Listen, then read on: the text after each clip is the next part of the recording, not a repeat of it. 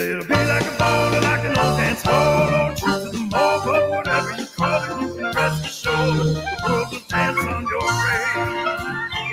Yeah, it'll be like a hop the whole gang will bop around the start of your wake and never stop. You nincompoop, you never knew how to behave. But the gang was done, cause you'll be gone to bring the family along, find a spot on the lawn and play this song over the PA. Dancing on your grave, the day that we all have been waiting for. This is the combo we crave.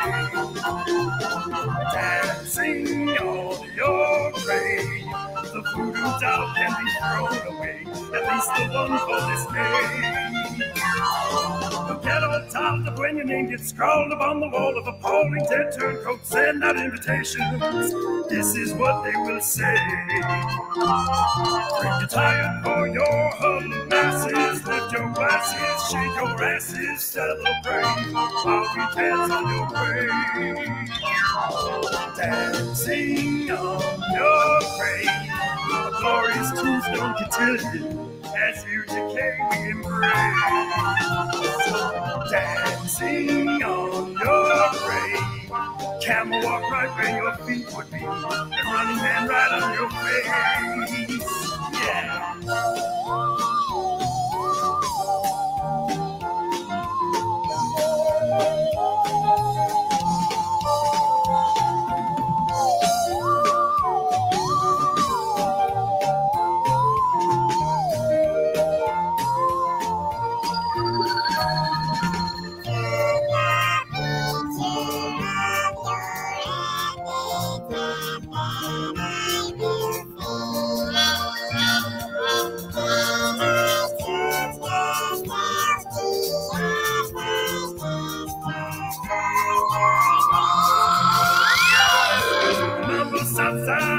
Cha-cha, tango, rumba, conga, polka, bogan, gangsta, twist and rhythm they need you. Whether the cotton chopstick, Cupid shuffle, Humpty hustle, foxtrot, robot, pop, lock, Lindy hop, electric boogaloo. Dancing on your grave, sweat up all of our aftershave, stink like a 6 a.m. rain. Dancing on your grave, we'll walk into the sunrise, fade as we sing the refrain. Dancing on your grave, all books swell up all the comrades to show, stink like a dancing on your grave. Yeah, dancing on your grave, wake and never stop to the sunrise, fade as we sing the refrain.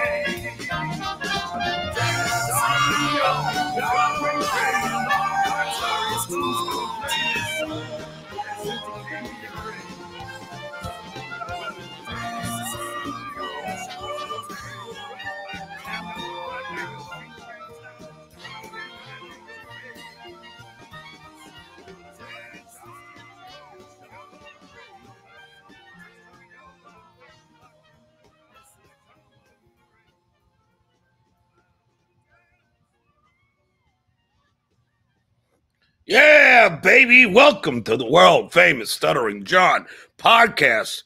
We are in subscription mode, so if you can't chat, go and hit that big red subscribe tab, and then you'll be able to chat.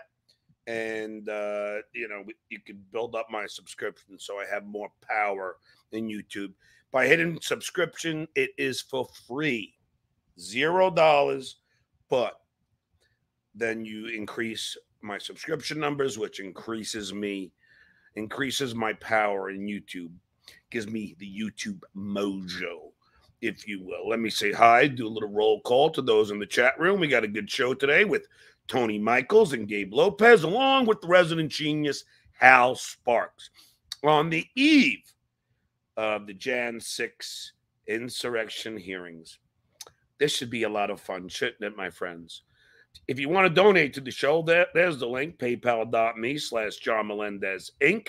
That's paypal.me/John Melendez Inc. You don't even need that slash at the end. I just didn't hit that off there. I thought I did, though. Let me see that. Hold on.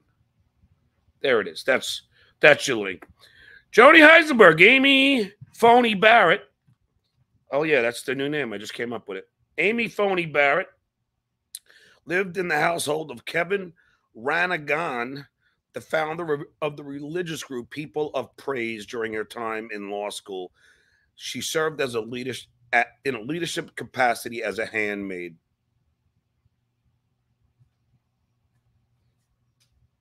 This is just unbelievable. Joni, third time's a charm. Kyle Rittenhouse now claims he is going to Boleyn College. A spokesperson for the college said Rittenhouse submitted his application but is not enrolled for an upcoming term. This guy is a tool and a half. I fucking hate this kid. Joni Heisenberg, People of Praise, hired a law firm 2 years ago to conduct an independent investigation into numerous sexual abuse claims. The investigation has since concluded, but its findings won't be released. Executive decision. Who are John's guests going to be? Hal Sparks is going to be on. What do you mean? You know, like the Army Major? He's going to be on my special Beer on the Balcony. I'm doing a special one today after the regular show because last Saturday's I just made private. Half of it was me and Richard trying to figure out how the hell I'm going to get his pictures up.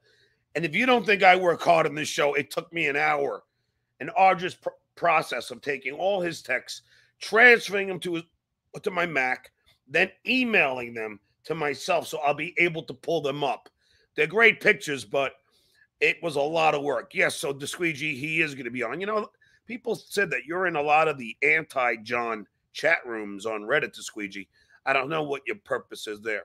Joni Heisenberg, the deflection to Alec Baldwin after the revered, passionate speech by Texas gun owner Matthew McConaughey speaks volumes. Desperation from the deplorables. I even saw, and I'll talk to Tony Michaels about this, a Breitbart article.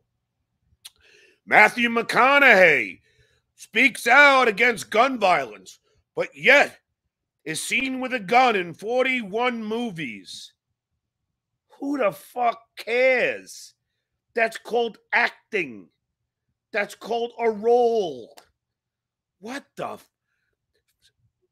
fuck, Breitbart? I said it. Joni Heisenberg doubling down, referencing Breaking Bad. Kathy Griffin tweeted, so I guess turns out I'm the danger. Kathy, just shut up for a little while. I love you, baby, but just stop drawing attention to yourself. You're in no position to be drawn attention to. Joni Heisenberg, court orders Trump lawyer John Eastman, who advised Trump on how to overturn the 2020 election, to turn over 159 documents to the Jan 6 committee by 5 p.m. today. We're going to be talking to Tony Michaels about all of that. Stage Dog. He's doing a special show, so everybody got to tune into Tony Michaels tomorrow. Admiral Sulu, congratulations, John. You've driven that troll Cardiff off the airwaves. Next one to go, Kevin. Yeah, we're gonna talk. I'm talking to Tony about Kevin. I look forward to a little. Kevin is. I love Kevin. I mean, not Kevin. I love Tony. I love talking to Tony about Kevin. Joni, President Biden will be on Jimmy Kimmel Live tonight. Hopefully next year. Facebook people, during this broadcast, you can support my page by sending stars, a digital gift that helps me earn money. John from Las Vegas is here. Kat, Joni Heisenberg, Ted Cruz, a bar of soap covered in pubes, courtesy of The Late Show with Stephen Colbert. Nice, Stephen. Adrian Brower, my moderator. Nice talking to you yesterday, Andrea. I'm glad we fixed that misunderstanding. Andrea McCready from Facebook, I have all the love to you. Marco V193 only was to clean up this mess we call Congress and term limits, exposing dark money donations. I agree. Lacey Carter, Forrest Ritchie. Bless me. Emergency Remedial Truth. Matt Knight, Chelsea Leonard. Trina Minor. Mark P. with the badge. Mark Hurley from Ireland. Today feels like Christmas Eve. It does. Colbert's going prime time during insurrection hearings. Wow. Tony's got a lot of competition. Benny Loco is here, my moderator. And once again, hit the subscribe. Just go out of the room and go back in the room, and they're good to go. And then you're good to go. Wes Webb, John Deff. Said that's why I'm afraid my mom's not going to be able to figure it out. Susan Rishardi, I kept trying to tell her, Mom. Oh, she's here. But she's here from Facebook. she couldn't figure. I guess she figured it out. I don't know. All right. Mexicali Maggie, it jumped, Zippy. But anyway, I don't want to keep Tony waiting here. So let me bring Tony on. Tony, how are you, buddy? Good. How are you, sir? Is Gabe coming on? Yeah, I think he's gonna come. He's finishing his sandwich. We're trying to eat lunch in between all the work we're doing for the January 6th select hearings. We're doing a lot of work over there. So yeah, sorry to squeegee. If you're not on there, then you're not on there. That's what somebody told me. So Tony, tell everybody what you're going to be doing during the Jan 6 hearing. Yes. So, we have our show every single weekday for 2 hours at noon Eastern, 11 Central on YouTube, Twitter, and Twitch. And we simulcast from Midas Touch Facebook page because we are partners with Midas Touch. So, Midas, we've been talking about streaming the hearings live for our show. And Midas Touch actually approached us and said, hey, we'd like for you to host and produce their hearings. So we're actually going to be broadcasting. I'm hosting the live coverage, the live stream of the January 6th Select Committee on all the hearings, but specifically tomorrow is the first one. And we're going to actually be airing an hour before on Midas Touch YouTube channel. So everyone go. Oh, so you're going to be on their channel, though. That's right. You can go over to the Midas Touch. The Midas Touch. Good for you or bad for you? Well, I mean, there's going to be a lot of coverage as far as, and there's going to be a lot of people watching. So, I mean, it is promoting us as well because we're producing. But I just want to make sure we get as many eyes on this as we possibly can. We're going to have a lot of guests, a lot of the Midas Touch personalities. So I'm sure the Meiselas brothers will make appearances tomorrow night at some point. We're going to have politics girl Lee McGowan. I think is coming on at some point. We possibly have some other personalities that like the legal AF. Michael Popak. Yeah, Michael Popak and he's my attorney, Tony. I know this. The internet knows this. So no, I think you've had Michael on the show just a few times. I actually think, you know what? Come to think of it, I think Popak is the one who connected me and you. Is that right? I think that is. I think Michael Popak connected us. So we have Popak to blame for me to be on your show, I guess. Yes, because I was asking him to come on. He says I'm busy today, but you should have Tony Michaels on. Oh, okay, yeah. Because he texted me and said, "Hey, get in touch with John. He'd like to have you on as a guest." So thank you to Popak. But Popak will be doing some coverage. He'll be giving his analysis. So will his co-host during Wednesday, Karen Agnipolo, which she's been on our show. She actually helped us with the commentary during the Marjorie Taylor Greene hearing. We streamed that, and she was giving us commentary on that. So, and then we're supposed to have some other people. We don't have the schedule all worked out exactly, but we have some other people after the show. And then if there's going to be a break, we're going to have some guests on standby to talk about that as well. So there's going to be a lot of guests, and then we're going to do all the hearings. But tomorrow is a special hearing because it is the first one, but also they're going to do a 90-minute presentation is what we understand. So they're going to tell the story. And it seems like today the news is that Ivanka and Jared, some of their testimony is actually going to be inside of that 90-minute presentation. Now, how much of it we'll get to hear and see, I'm not really sure. Hang on. Well, one thing is certain, Tony. Yeah, go ahead. Is Ivanka definitely kept telling her father to call it off, and he did not listen. Instead, he tweeted out more insightful shit. So Ivanka's testimony is going to be very awful for her father. Well, I mean, especially if she told the truth, which, could be questionable whether she told the truth or not. I'd imagine she did, because it seems like her and Jared are ready to walk away from MAGA and Trump world anyways, just because the brand is no longer a brand that they want to be associated with. Now, it doesn't matter at this point because there seems to be several investigations opening up, not just around the election, but also around some of the money and some of the business dealings that they had while they were official members of the government. Did you see the $2 billion Jared was paid? Yeah. Well, I mean, this is all projection. These fucking Fox News trader cable TV types talking about Hunter Biden and all this shit. It's all projection because that's where they're getting this stuff. Yeah, is the nice hat, by the way. Oh, I figured I'd make some merch for tomorrow. Oh, okay. My hats. I don't have my hats on, but they're up here. Mm-hmm. So. Well, you know what's so funny about that is that you know, I had Ron Filipkowski on, and he said that Rolling Stone magazine already said that the right-wing talking points leading up to this is going to be inflation, gas prices, and Hunter Biden. If that has anything to do with January 6th. Yeah. And of course, immediately, Lauren Bozo Burt, all week, inflation, gas price. I go, hey, Bozo, yeah, we already know you were going to do this because you're trying to distract us from the truth that you tried to freaking, overthrow our government. Well, I think there's more that she's trying to distract from that. There's a group out there called Fire Boebert, the same people who absolutely destroyed Madison Cawthorn and his chances of winning his primary. They're going after her hard. And the story is today that there was a referral made to the state of Colorado about $20,000 in tax liens for her restaurant. And there's investigations as fraud, not just about her having back taxes and $20,000 liens against her business, which is, what's it called? Fuck Stick and Rifle Car, Fuck Stick Restaurant. Oh, it's called Shooters Grill in Rifle, Colorado. I don't know. I wouldn't puke outside that fucking restaurant. Here's the thing: you may not puke, but you'll definitely have fucking diarrhea. Because if everyone remembers, her pork sliders went right on through everyone else. Isn't that enough? Isn't that enough not to like that motherfucker if she gave you? I mean, you would think, like, I run a restaurant. There should be some sort of competency level in terms of the food preparation. And so I make you all sliders, and then you shit yourselves. Yep. Well, it could be because they're fucking getting their genitalia out and touching their genitalia and showing young children at bowling alleys and then prepping the food. I don't know.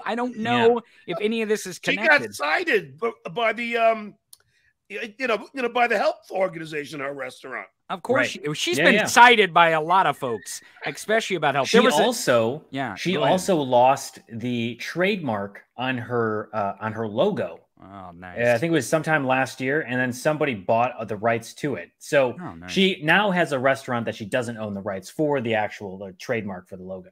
Yeah, well, who is going to reopen that restaurant? I mean, Look at Kenneth has a good point, Tony and Gabe. If Mike Pence was a true patriot and Christian, he would spill out the truth about Trump's insurrection. I agree. He's a fucking coward, man. Well, I mean, that's not a surprise that Mike Pence is a fucking coward. I mean, he can't even be in a room with another fucking woman. I mean, he's got to have mother. And then, of course, he's got to have his actual mother there to oversee his wife, whose mother. What happens? It happens because, him being in a room with another woman isn't about trusting the woman. He can't trust himself to be in another room because, that he might commit an insurrection or an erection. He doesn't know. He doesn't know which it is. But look, Mike Pence, the fact is that as much of a scumbag as Mike Pence is, Mike Pence wants to run in 2024. So he has come out and said some inflammatory things about Donald Trump. Actually, Gabe got fact-checked when some Mike Pence news happened because Gabe found a statement not the first time. Mar-a-Lago. That was the second time I had been fact-checked by Reuters, but the first time I was fact-checked by Daniel Dale. Yeah, well. For anyone who doesn't know, Daniel Dale is the guy who's made his career essentially with CNN fact-checking Donald Trump. And he fact-checked Gabe on a statement that may or may not have come out of Mar-a-Lago. Yeah, who knows? How do you get? Wait, I don't understand this, guys. Explain to me. How do you get fact-checked by like? Is it something that you say on your podcast? No, so I was getting fact-checked because I was releasing these Trump press releases. That they may or may not be actual releases, right? And maybe I'm Trump's ghostwriter. I don't know. Someone may have made them up, but they went viral. And because it sounded like fucking Trump. Yeah. I mean, it sounded like Trump. It looked like if it looks like what he would do. If you read it, you'll be like, okay, that can't actually be Trump. But again, we live in a world where you're like, I don't know what the fuck is real anymore. Right. And what is a joke and what's not a joke. And so later that night, I get a message from someone that was like, oh, Daniel Dale's got your number. And I was like, what do you mean? And they're like, here, look at the tweet. And on the tweet, it's a screenshot of my tweet sharing this Trump statement with a big fat X that he drew through it. And he was like, this is not real. This is not from Trump. Oh, man. Well, but everyone was believing it. So, and some people were really upset that they got tricked. So that's why they fact check it. I don't know. Again, it was the second time that I've tricked people. I haven't gone for the hat trick yet. Look, you, CBU, just giving you some love from Twitch. I effing love these guys. Thank you. They crack me up. We love John's audience. We like your audience. I even like your trolls. They tweet at me all the time. They were tweeting every day they have a tweet to us, fuck. and I just want to send the gift that's like, why are you so obsessed with me? Right.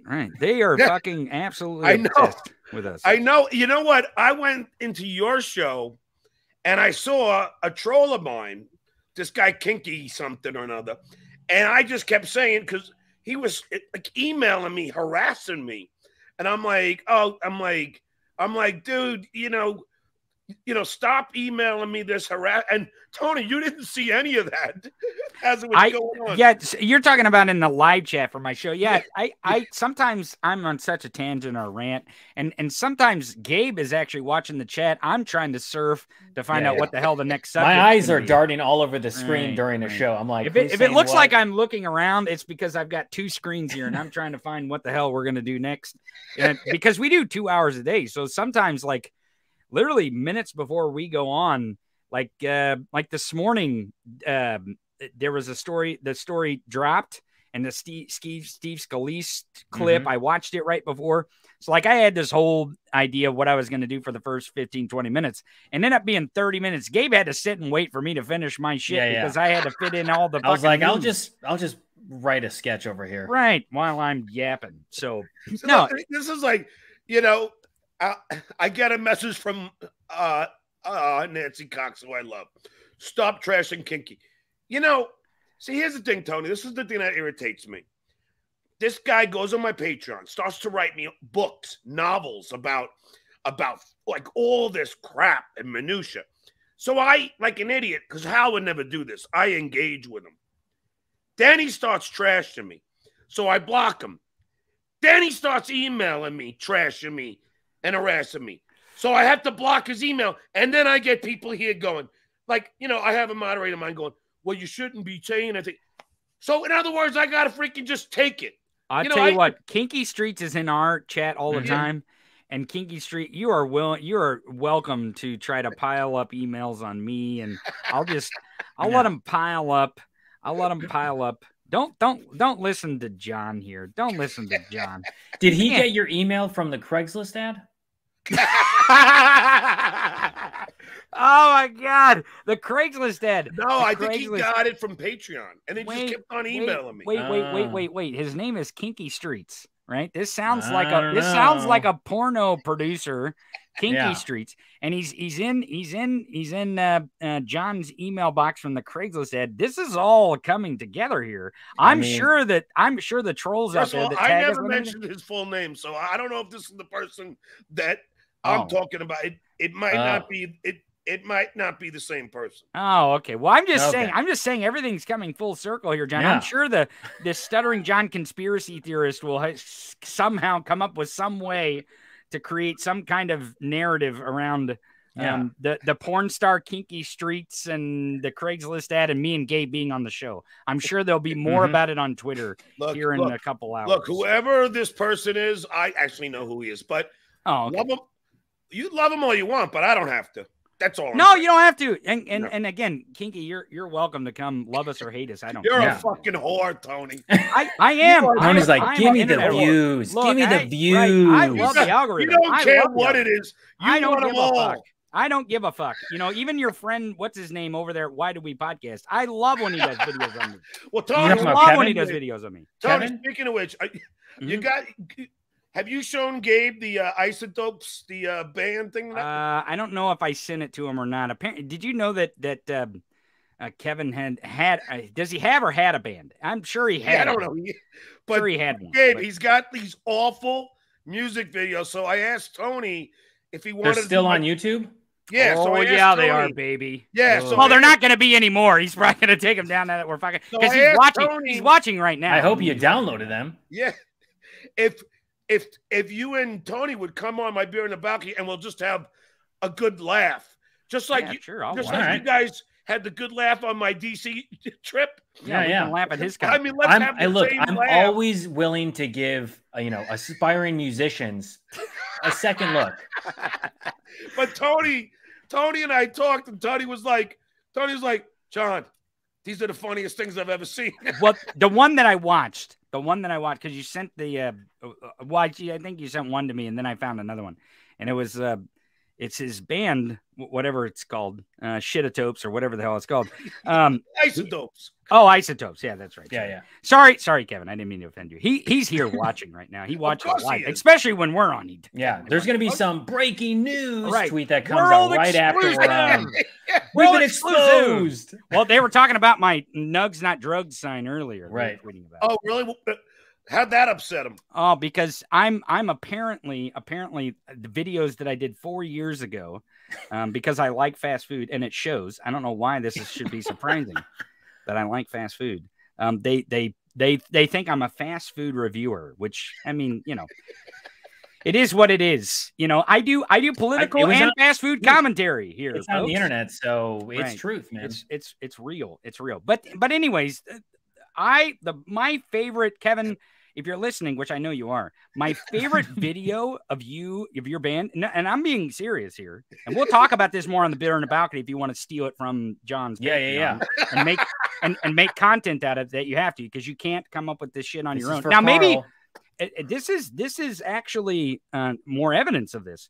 Is the band, John, they did a really good job of the Mario theme song, the Mario Brothers. It was that's what they played. Yeah, it was. Yeah. I mean, it was He's hot. Not kidding. It was hot. They're like a video game rock band. It is fucking good shit. It's some real Battle of the Bands type. And they think they're Devo because they have these green glasses and they all dress in green ties. They think they're like Devo or something. It's like it's embarrassingly fucking fantastic. It's fantastic, John. It's some of the best, worst music I've ever seen in my life. Are they just like, what are they? Like drums, guitar, bass, everything, and they're serious. Triangle. Like, what are they playing? They have some videos like in their basement, but they did play their mom's basement. Well, I mean, it is what it is. But they actually think that somebody will take them seriously. Well, they do, John. All the Stuttering John haters take them very serious about everything that they say about you and how they create content only with you. Their stuff is hilarious. Okay, right. They have all sorts of people who show up, give them hugs. Funny. They said, right, yeah, and they can't believe that someone would say that they're not funny. It is absurd that someone would say they're not funny. I don't know. But Tony, I love talking the other day, and you were just like, John, these are freaking too funny. They're hilarious. Well, now I'm excited. I feel like I should make a bowl of popcorn and like sit back and just. I'm actually wondering now that we're talking about it. I don't know if your videos from DC are more goofable than these videos, but it's really fucking close, man. Like, it's really fucking close. Like, but Tony, the only difference is I goofed on my DC things. I mean, right? Yeah, I goofed. He thinks this is good. You know what I mean? Right. That's the difference. Well, he does need your content to develop content, and that, I guess, it pisses him off when I say that. Gabe, you sent me the episode that they had. I didn't watch it, but apparently he is really upset that that I say that he would not exist without you, and I guess he claims that he loves you and he loves your show.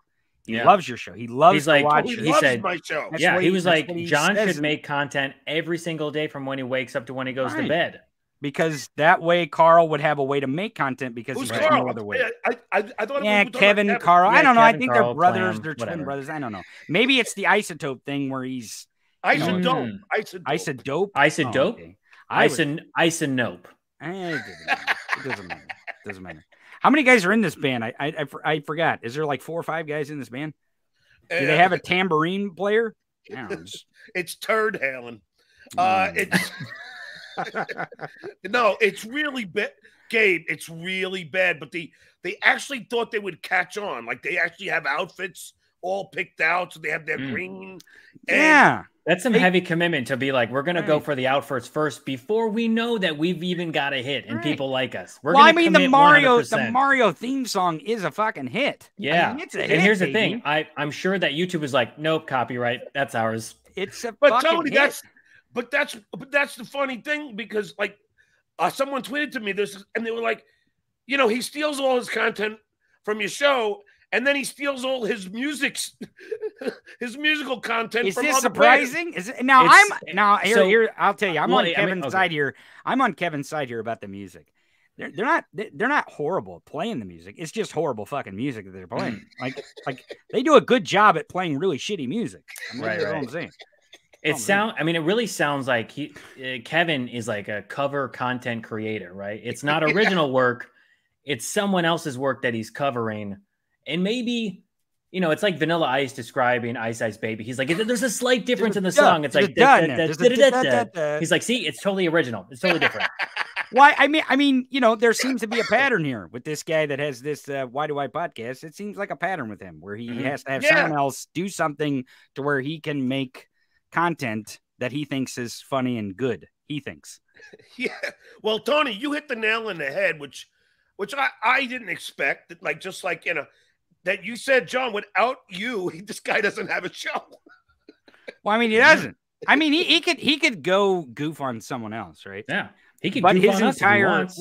but his entire audience, and they try to goof on us, but it's not the same because his entire audience are Stuttering John haters, right? Like that's that's what he has to play to. Now that he's pinned himself into this Reddit stream thread where he has to appease these couple hundred people who absolutely hate your guts, right? And the other thing too that Kevin may or may not understand, I think he actually understands this, is that Stuttering John and even Howard Stern interns, Howard Stern show, all that stuff, it's all really searchable on YouTube. Like Artie's really searchable on YouTube. Like you're really searchable on YouTube. So he understands, like, oh, to some degree, even if people love or hate John, he has some level of relevance because people are typing it into fucking YouTube, you dumb motherfucker. Like John has relevance because they're searching for him, you dumbass. That's why, hey, all you Carl watchers, and you know, all joking aside, to all you Carl watchers out there who think he's some kind of fucking intelligent person by goofing on John, it's not hard to goof on John. It really isn't. But here's the thing. John is relevant. Fuck off. John is relevant, and that's why Carl is doing his content on him, because it's highly searchable on YouTube. That's why he's doing content on John, because the algorithms find John relevant. That's why Carl keeps producing content with his fucking name in it. Yep. Because it's highly searchable on YouTube. Well, Carl also said, I believe he said in a video, he was like, look, I'm kind of a marketing guy. I used to do marketing advertising. He's a marketing guy? He said he was like some sort of marketing strategist or something like that. Man, that makes more sense now than ever. Marketing people fucking rob and steal. I mean, they rape and pillage. So if anything, idea ever. he's like, look, the only way for me to actually make a podcast that people are going to actually search for and click on, I need to really drive the SEO of this. That's right. Which means I got to use John's name. I got to make content that is solely dependent on someone else to get views. It's the same way with his Patreon. So a lot of his Patreon, I'm sure, is devoted to you, which that makes it highly searchable in SEO and search engine optimization. He posted my audio book and put it behind his paywall. Well, right, but that's what I'm saying. What kind of copyright infringement is that, man? But that's what I'm saying is he goofs and what's the other guy that's got all the fake followers? What's the Shuley? Yeah, Shuley. Yeah, Shuley goofs on you, and there's a couple other fucking assholes on that show that goof on you. No one types in their fucking name to YouTube. Nobody. Yeah. No one goes to YouTube and types in Shuley. Nobody. People go to YouTube. Well, I'm pretty sure if you probably typed in Shuley, you'd come up with the video Stuttering John. Right. It would be John content. Oh my Hold on, Tony. I don't know if you heard this one. Yeah. Shuley has announced that he's going to do a show on Patreon dedicated to trashing robbing me. your material. Yeah, so now he's going to steal from Carl, stealing from me, goofing on me. Well, you know what, Gabe, we should do a show absolutely dedicated To goofing on me. to goofing Yeah. on John. Hey, now. look, my That's what we afternoons are should do. open. Okay, they Right. think I live in my parents' You know house what? right now. This is So perfect. even better. Maybe we should capitalize on goofing on John, since John is totally irrelevant in the YouTube search bar. Yeah, I mean, if we Just if do we a we're show. just We should it's just abandon our politics Yeah, and yeah. our political Kill it, commentary kill it. and only do John because we're in for the almighty it's gonna be dollar. called What About John? Yeah, And there that's you the go. podcast. That's the whole show. It's gonna be But us Tony- covering Shuley, Tony, covering you Carl, would covering probably John. love it if Kevin decided to change and only goof on your show. Oh yeah, I would love Yeah. that if he would goof on my. Now, obviously, I would probably say that our names are more searchable on YouTube than his name. I don't even know what Carl's real name is. Is it Carl? I thought it was Kevin, according to Tony. Kevin Cheeseburger or something like that. Yeah. No. Look. Well, after you look at the isotopes, it is cheeseburger. Well, it could be. It could be. It's 100% cheese. And by the way, no offense to cheeseburgers, because as all John's haters know now, I love. Yeah, me some not just Get outta one, here, not you. just one cheeseburger. Tony. I like the the Someone has double. spelt I as like the you, double Tony? cheese. two. The double cheese, baby. The Yeah. double cheese. Tony, Oh, they're how totally could that gonna put- be? Someone as svelte as you, I would only think you eat veggie burgers. Yeah, well, they're the non-beef kind. No, I like the beef. 100% beef. Beef. Hey, so Gabe, you're in California, right? Yeah. Tony, you're in Missouri, correct? Correct. Are you close to St. Louis? Well, I'm in the central. You know where the Netflix series Ozarks is shot? That's where I'm originally from. It's based on Tony's life. So right. if You're I right. booked a It's based on gig- If I booked a gig in St. Louis, would that be drivable for you or no? Well, I mean, it depends. I have a bicycle because now I'm regulated to the bicycle now that everyone's making fun of how I like double cheeseburgers online. So I have to write. Yeah, No, you got to it is- work it. I mean, you might it even is have to drivable. maybe just It like is drivable. speed walk, you know? Well, that's true. I could speed walk on I-70. No, it's drivable. Yeah. Because I got to book a show, and then you can come on and and introduce me. Oh, you mean on stage? Yeah. Oh God, we would videotape it and I would put it Yeah. on the internet. That way Carl had some content to we give him some content. Just a little, to make just a show. little something extra. Has you he know? played any of your content yet? What? Just on here, because see, that's the thing is like he finds it. He can't go goof on us. Yeah. He can't go goof on. What the hell is he going to goof on us about on his show? We already shit on ourselves. Right. We shit on ourselves. We're shitting on So politics. do I. everyone. That's the funny thing. I Right. mean, Carl probably doesn't know a goddamn thing about politics, so that's why he can't shit on Well, us. he's a marketing strategist kind of Well, guy. that's true. He's, That's he's true. only well, driving the that's what's so SEO. funny, Tony, is because Gabe, all three of us did a 2-hour show goofing on my DC trip, goofing on me in Craigslist, and it was, I was laughing my ass off, and then he does a show to goof on our DC trip. It's like, didn't we just do that? Yeah, he Right. rented it. He rented a stage. Yeah, rented a stage in he Nashville. paid money to rent a He paid stage money, in right. Nashville, and then they're like, "We're going to play you some extra content here on stage that we're probably making no money back on this venue."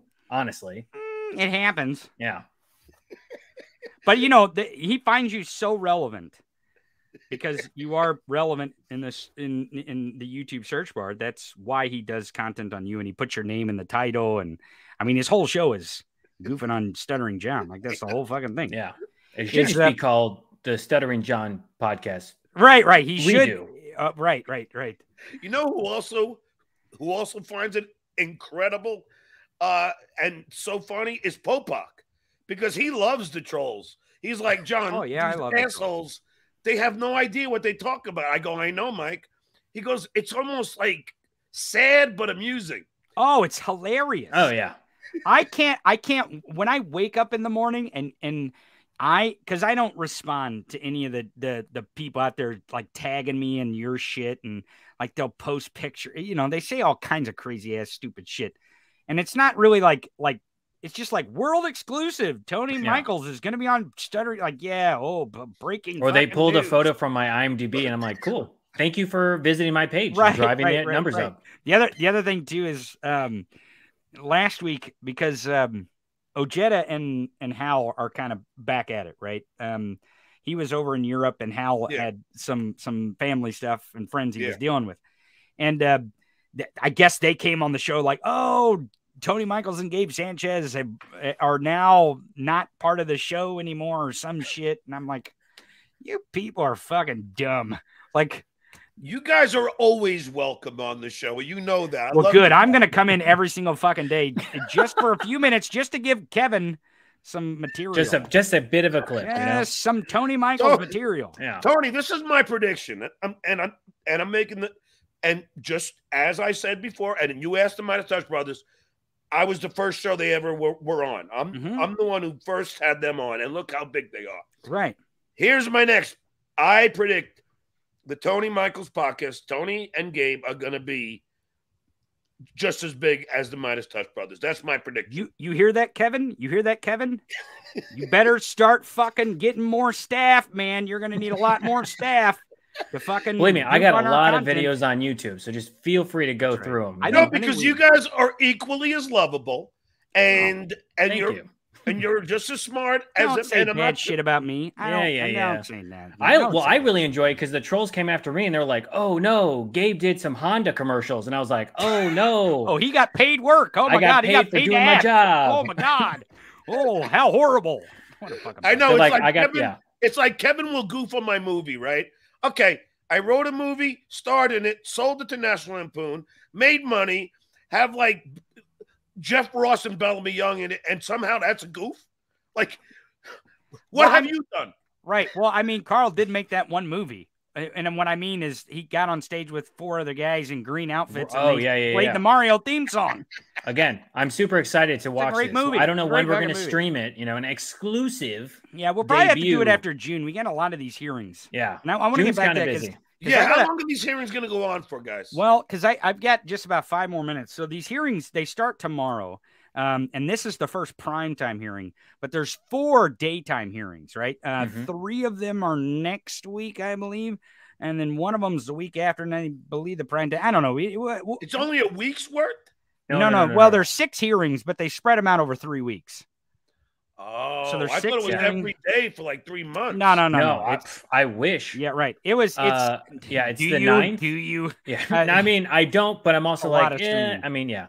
It's Thursday, June 9th, Monday, June 13th, Wednesday, June 15th, Thursday, June 16th, Tuesday, June 21st, and Thursday, June 23rd.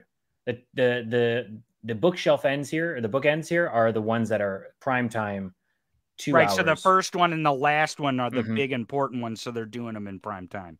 Now, this one tomorrow, we're supposed to get a 90-minute presentation. We're actually going to air our coverage an hour before, and we're probably going to go at least an hour after, maybe more than that, of original content. So, Kevin, if you want to come get some see what original content looks like, come on over. Feel free to You'll find goof on our guests that we Right. have on the Come show. on, You're yeah. gonna Come on, you're gonna yeah. You're gonna really love love the it. You're gonna guest. love it. I love Well, the they guest. already goof on Popak, so he's Well, easy. right. Well, I mean, Popok's going to be there, Kevin. yeah, he's Popok's one of them. going to be We there, got some buddy. bigger Come on names over. coming on. We It's got some pretty big names. exciting. Come on over. Yeah, but here's the thing: is that we're gonna have guests on before. If they have breaks, we'll have guests in doing commentary during, and then commentary after. But I want to let everyone know it's on the Midas Touch YouTube channel, and the reason why is because me and Gabe are producing this show for Midas Touch for their special Nice. coverage. So go follow Midas Touch on Twitter. Follow them on YouTube. You'll find the link there. You can follow me and Gabe on Twitter. It's at the Tony Michaels and at I am Gabe Sanchez. And you can also follow our podcast page at Tony Michaels Pod. And we will be posting those links. But tomorrow is the first one. It's probably going to be the banger, right? Like this is going to be the hot one that they want everyone to see. So you definitely do not want to miss these hearings. But tomorrow, if you watch live, come check it out on the Midas Touch YouTube channel. We will have it live front to back, and we will have commentary when they're not speaking and when they're not doing the hearing. So come watch on the Midas Touch YouTube channel. So, and I know you got to go, but why do you got to go, Tony? I'm just curious. Well, I got errands to run, and we got to finish up production. We're still Okay, but- Get ready for tomorrow. Okay, well, here's the question I'm going to ask you guys, because I'm going to ask Hal Sparks is coming on after you guys. But what do you think is going to happen with these hearings? Because I know a lot of Democratic higher ups are putting pressure on Garland now, because they're like, dude, we're running out of patience. What do you guys predict is going to be the end result from these hearings? I'll let Gabe go first, and then I'll say before we head out. I think there's definitely a lot of pressure on Garland. There's been a lot of pressure on Garland since day one. It's really hard because the committee here has no power in itself to actually, indict anyone, convict anyone. They can just give a recommendation. Yes. Now, we've seen them do that to the extent with the DOJ for Peter Navarro, right? So I think there is the possibility, if they can show enough evidence that's like glaringly like there was a coup that they planned, and here are the steps that they took, and here are the things, the documents. We've got all the receipts. We've got all these we got testimonies or depositions. I would have a hard time seeing that there wouldn't be someone that they go for. Whether it's Trump or not, that's a big question mark. I don't know, because we've never really gone after a previous president. So I think that would with Nixon. Well, yeah, okay. But I mean, like in the extent of like actually going for and convicting and, charging this person with a crime. So I look at this and I say, I feel like there's going to be probably a few people that come out that will be convicted of this. It's the question of, are the bigger people going to be done? And I don't know. Well, we already have plea deals. So here's Right. my take on it. We already have plea deals. And Yep. this public hearing does nothing but let the American people know what the hell happened, because John, they just don't know. They know if Tom Brady's retiring or not from day to day, if he's going to unretire or re-retire. Right. They know if Johnny Depp's an asshole or Amber Heard's a bitch. They know all that stuff, right? But Yep. they don't know this January 6th. They don't know what happens. I think we're going to find out a lot of crazy shit. Small facts that American people, even people who pay attention to this stuff, had no idea was going on. Because what we see in the real world, outside the committees, but what we see in the real world of the Department of Justice and Merrick Garland, and I wish people would stop doing anti-democratic things like knocking on the DOJ and Merrick Garland. Number one, Merrick Garland does not have control of the D.C. court. He is the Attorney General of the United States. He's not the prosecutor in D.C. The prosecutor in D.C. is the one going to make these decisions. And the prosecutor in D.C. has not only got indictments on 5 Oath Keepers, they've gotten plea deals on several Oath Keepers about seditious conspiracy, and have pointed in court Brian Ulrich, one of the lieutenants of Stuart Rhodes, who is the founder of the Oath Keepers, the guy with the eye patch. In open court, the judge asked Brian Ulrich if his goal was to stop the peaceful transfer of power and if he was planning with Stuart Rhodes to do that. And Brian Ulrich said yes in open court during his plea hearing. Wow. Now, that was over a month ago. Okay. Now, as of yesterday or the day before, I don't remember, Gabe will probably remind me here, but Enrique Tarrio, who is the leader of the 2 days ago, is the leader of the Proud Boys. He was the one that wasn't allowed to be in DC, but he was anyways. And he was meeting with Stuart Rhodes, the Oath Keeper, the founder, the guy with the eye patch. He met with him the day before January 6th. Now, here's where it's really important, John, and I think these January 6th select hearings are going to point towards this. Maybe not this first one, but as we tick on, they're going to point to this. There is one person who is in connection with Donald Trump that has connection to those Proud Boys and those Oath Keepers, and his name is Roger Stone. Roger Stone, we know, was with the Proud Boys the day before. The Proud Boys was supposed to give him security, and at last moment, they switched his private security from Proud Boys to Oath Keepers. Now, why is that important? Because Stuart Rhodes was the one, the guy with the eye patch, was the one with the orders over the QRF. The QRF is the stash of weapons that was across the Potomac that was ready at hand if someone, anyone, maybe the only person who could declare martial law. Now, here's the thing. Stuart Rhodes, who is the founder of the Oath Keepers, who's been charged with seditious conspiracy, who Brian Ulrich says the plan was to make sure there was no quote-unquote peaceful transfer of power, is the one who was in charge of the firearms and the weapons stored across the Potomac in case someone were to announce or declare martial law. That one person would be Donald Trump. Now, Stuart Rhodes would have to know if Donald Trump declared martial law. And how would he do that? He would probably put one of his lieutenants or a couple of his lieutenants next to the person who might be communicating with Donald Trump, the person who would declare martial law. This is not hard to see. The only thing we need is the evidence bared before us to show us what was actually happening during that time period when they were breaking windows and smearing their shit on the walls of the Capitol, while Stuart Rhodes, the Oath Keepers, the Proud Boys, Donald Trump, Roger Stone, Rudy Giuliani, Steve Bannon, and the like were trying to overturn our vote. They were trying to take our government down. They were trying to undo our Constitution. That is the most important part. It is a very serious game. We make a lot of jokes about it, but folks, if they would have been successful that day at tearing down our Constitution, you would not have state governments. You would not have local governments. All our way of life is all pinned on this one document. And it's not the piece of paper that is that is important. It is the idea, it is the principle, and it is the exercise of democracy. And we cannot sacrifice autocracy to save our democracy. That is what the MAGA want. That is what the Trump supporters want. That is what DeSantis wants. Greg Abbott. That is what Steve Bannon. That is what Roger Stone. That's what the Oath Keepers and the Proud Boys wanted. They wanted to sacrifice democracy for autocracy. And we have to stop blaming the DOJ, because the DOJ has people in prison right now with their cold feet on the floor for this act of insurrection.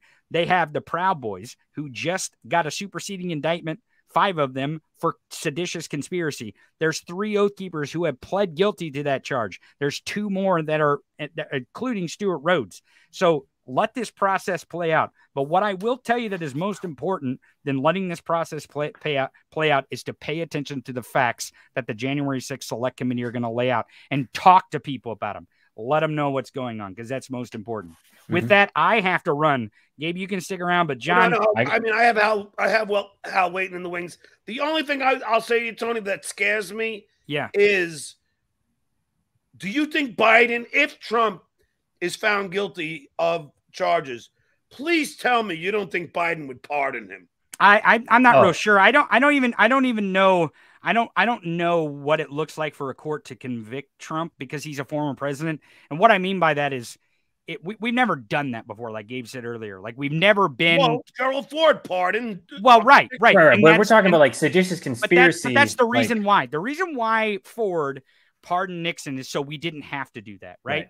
And we actually, our country as a collective whole, owes an apology to Richard Nixon. We act like he's the highest crime criminal that's ever been. And we're going to find out over the next few weeks that he's not even close. Yeah. He's fucking kittens compared to what these people tried to do to our Constitution. So I'll leave with that. And again, go watch tomorrow on the Midas Touch YouTube channel. We will be covering the coverage live. We will also have commentary an hour before, during, if there's a break, and then an hour after. So our coverage will start at 7 Eastern on the Midas Touch YouTube channel. Thank you, John, for having us on. Hey, we got to get to work. Don't forget this Saturday, beer on the balcony. Well, we'll plan the isotopes thing. I really got to dig into this content. I got to make sure I know my background on the isotopes. I got to figure out exactly what their genre is. You know? Okay, that sounds good. Right. We'll talk to you soon. Bye-bye. All right, I'll see you. All right, before I bring in Hal, let me just do my sponsor. Sorry, Hal, but this is a necessary evil that I have to do. It's not even an evil. It's just what I have to do here to keep the lights on, if you will, for lack of a better cliche. Our partners at betonline.ag continue to be the #1 source for all your betting needs and sports info. Find all of the latest odds, news, and sports developments, including this year's NBA Finals, the NHL Hockey Conference Finals, Major League Baseball scores, all the latest fighting news, and even next season's early NFL futures. BetOnline is your continued source for all your sporting wagering information, from live betting to playoffs, esports, and more. Head to the website or use your mobile device to sign up today and receive your 50% welcome bonus on your first deposit. Just use our promo code CLNS50, that's CLNS50, to get the bonus and get into the action. BetOnline.ag, where the game starts. And now, before I bring in Hal, there was one more thing that I will bring in Hal to watch with me. And this is something I love doing every show when it's available. And I'm sure Hal will enjoy this as well. Let's see. And here it is. Okay, and wait a second. Let me just start from the beginning. So, Hal, let me bring you in, and then we will watch this together, and I would love to get your comments for the smartest man on the planet, the Hal Sparks. So here we go. Let me bring that up. Let me get Hal in the room here. And Hal, hey, there I am. Look at that. Here we go. Here is little old me. Okay. Here's the last week in the Republican Party. Check it out. Okay.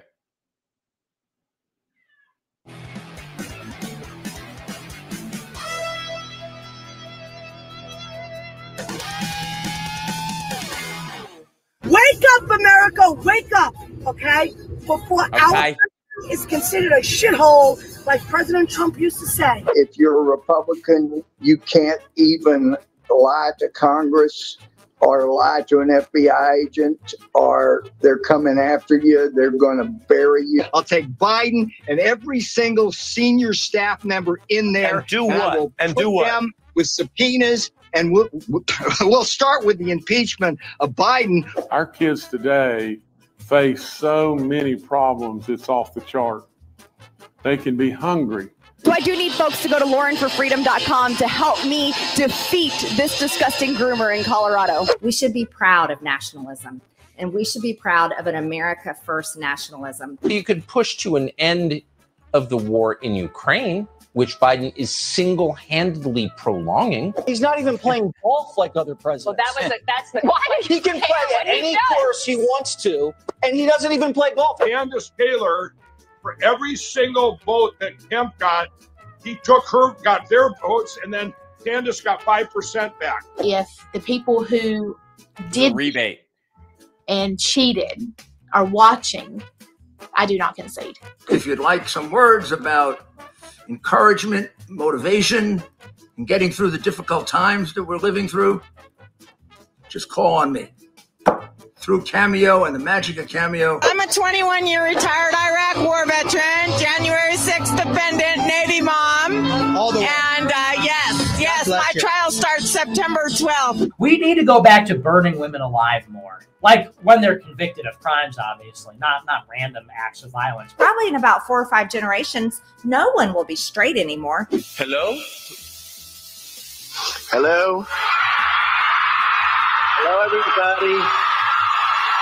Hello, Mr. President. Welcome to the Young Women's Leadership Summit at Turning Point USA. Wow, that sounds so beautiful. So beautiful. Hal, how do you respond to that?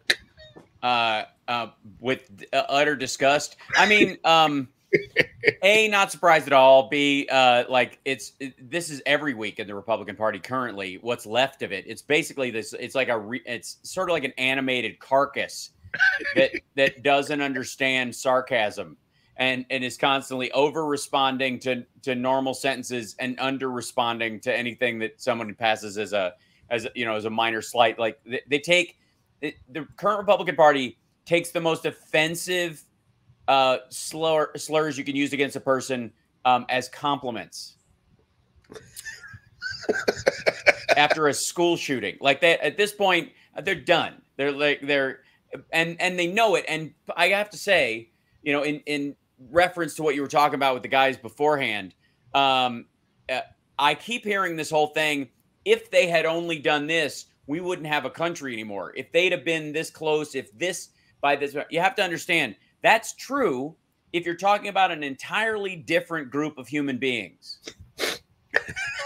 But the Republicans are such fuck-ups that you watch. By the end of the decision about SCOTUS that was going to set them up and be friggin' magic is going to drive Democratic voters to the polls this fall on a scale they haven't seen before.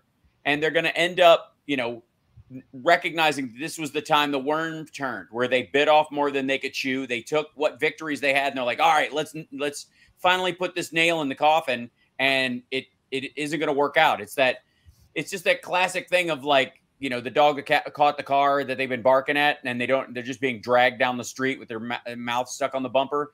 That's where they are. And we'll talk about the committee stuff too, because I think I have tons to talk to you about, Hal. That's why I was like, Hal, please come on today. Sure.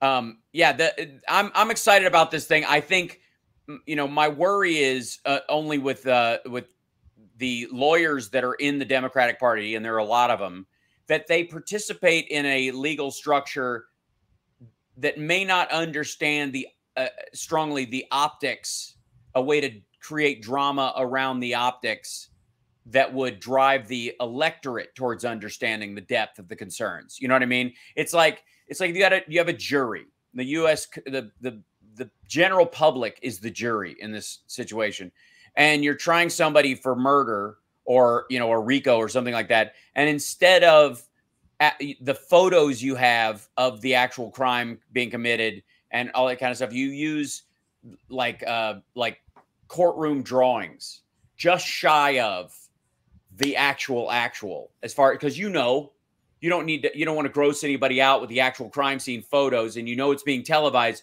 so you're going to hold back this part of it. And there was a little bit of that in the impeachment trial,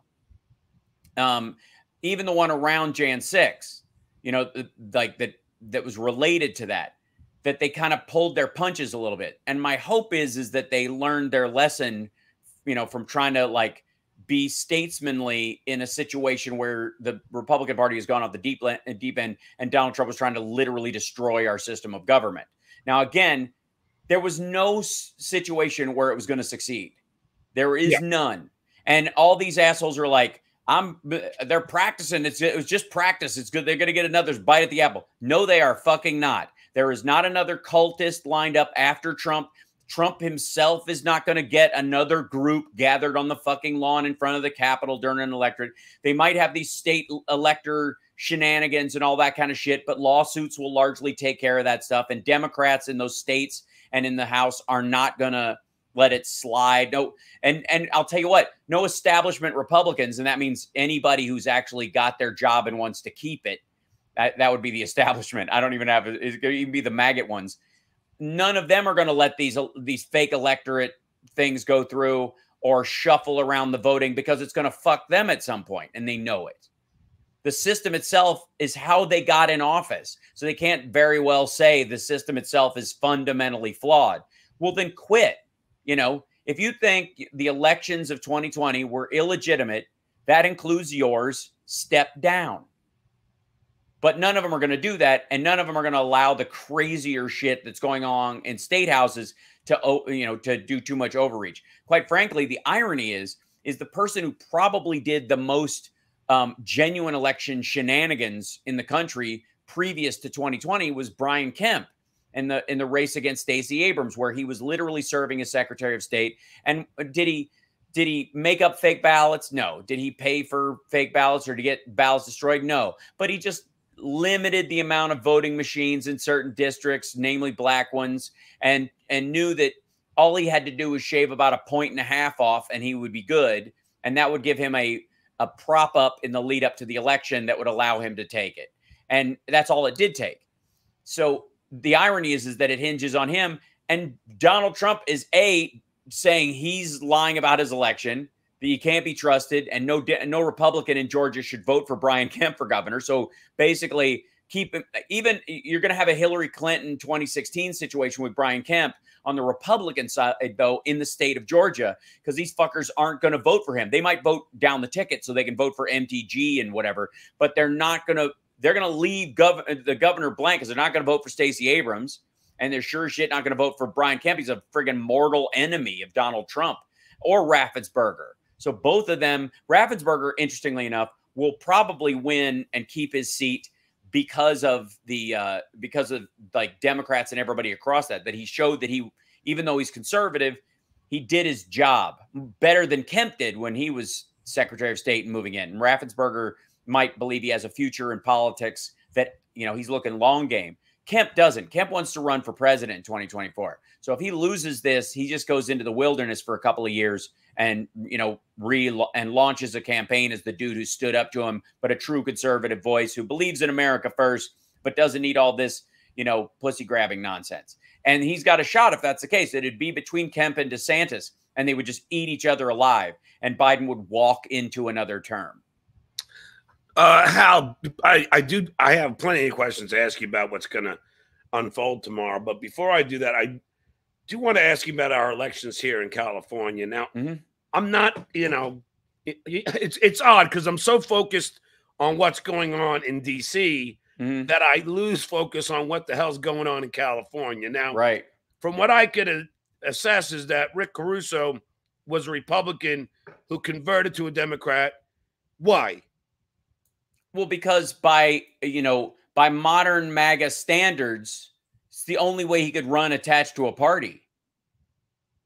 Again, I've said many times, if you're a liberal or a conservative, a progressive, and you genuinely have those beliefs, you're not a psychopath, but you genuinely believe certain economic theories, certain socio-political theories around that. You can have an entire conversation within the Democratic Party, you know, and reasonable conversation with somebody who disagrees with you. In the Republican Party, that became increasingly not true. And you have to be a pure, like, true believer. Like, we have a purity test problem that shaves edges off of our vote every fucking election. And it's why we don't have sensible gun laws. It is why. And I'm not going to let that go. And everybody gets mad at me for vote shaming, but fuck them. It's why this shit never moves forward, because people are like, I'm all for you to do that, Hal. I'm all for it. This 1 step forward, 2 step back horse shit can go pound sand. But Caruso, for all practical purposes, qualifies as effectively a conservative Democrat mayoral candidate in Los Angeles. Like, that's as far, and LA's never going to elect a Republican again. So if you're going to get any of those values, the Republicans in LA and the kind of like, I'm voting for whoever the winning Democrat is crowd, they're going to pile in behind it. I mean, I'm going to be listed as an independent in the fall because I didn't want to run against Karen Bass. Well, yeah, but hold on now. Just, you know, I'm sorry. Okay. So now they're saying there's going to be a runoff, right? So it'll be between Karen Bass and Caruso. Now in the Democratic primary. Yes, but then they're going against Garcetti. No, Garcetti's out. I don't know who the Republican is. They're going against everybody else. Oh, okay. All right. So so whoever wins that one goes is against the Democrat. Republican is. Yeah, if there's a Republican at all. If they waste their fucking money. It won't. Garcetti's the fucking Biden's ambassador to India now. Oh, that's what I was saying. Like, I don't. That's how bad I am. No. Here's the problem with the Caruso fight Newsom is our governor. Yes, good, very good. Well done. Yes, and he shall be again. Just get used to the idea. He did a solid job, and I voted for him. Yep, as did I. He's a good guy. I know him personally. I met him years ago when he was mayor when he was still with Kimberly. Weird. Gargoyle? Yeah. I met him. He and I walked to the Supreme Court building in San Francisco for marriage equality. I was right next to him in line. We had a great talk. He seems like a great fucking guy, to be honest. He's great. He's great. I mean, he's like he comes out of a Kennedy dispenser, and he's got, you know, really good political instincts, and he's, you know, his voice is raspy now from years of just having to talk because it's a talky job, especially in California, because you're placating interests all over the place. And I will not call them special interests, because there's everybody's a special interest, like, and especially because that word is so fucking doesn't mean anything anymore. Because the Republicans consider like the coal lobby, military contractors, and teachers unions to be special interest groups. You're like, all right, well, piss off. Like, that doesn't mean anything anymore. So, yeah, so that's what's going to happen. Basically, there was just, you can think of it as sort of a push from the right in Democrat politics in Los Angeles. And interestingly enough, like, I like Karen Bass. I think she'd been solid, but I didn't want to sign up and run in the primary as a Democrat, list myself as a Democratic candidate and run against Karen Bass if she had a shot. But Caruso, at that point, when I was making my decision, wasn't even part of the conversation, really. But he's spending a fortune on ads right now. Oh, yeah. Well, and he's got a bunch of, he's got like Snoop Dogg backed him. So, like, he's got. And fucking Gwyneth Paltrow, I was shocked at. Well, no, see, it's not that shocking. Don't panic about fucking Caruso. Kardashian. Right. Her, you should panic about. It's ironic that she's supporting him in that regard, because he's not on board with her like prison reform stuff. And won't be. And nobody's going to be, because look at what happened in San Francisco. That worm has turned too.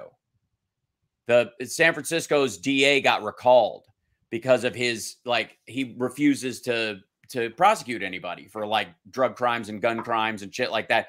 The year before he got in office, the DA's office prosecuted like 80 people for dealing fentanyl. We're not talking about people who got it on them when they get frisked sometime. We're We're talking about dealers, people selling large quantities of fentanyl. And that number has been, by the dealers, number of dealers and the availability of the drug has always been going up because it was introduced new about 8 years ago, and it's been climbing in availability, and they're making more of it. Production is high, right? So it's not like it dropped off.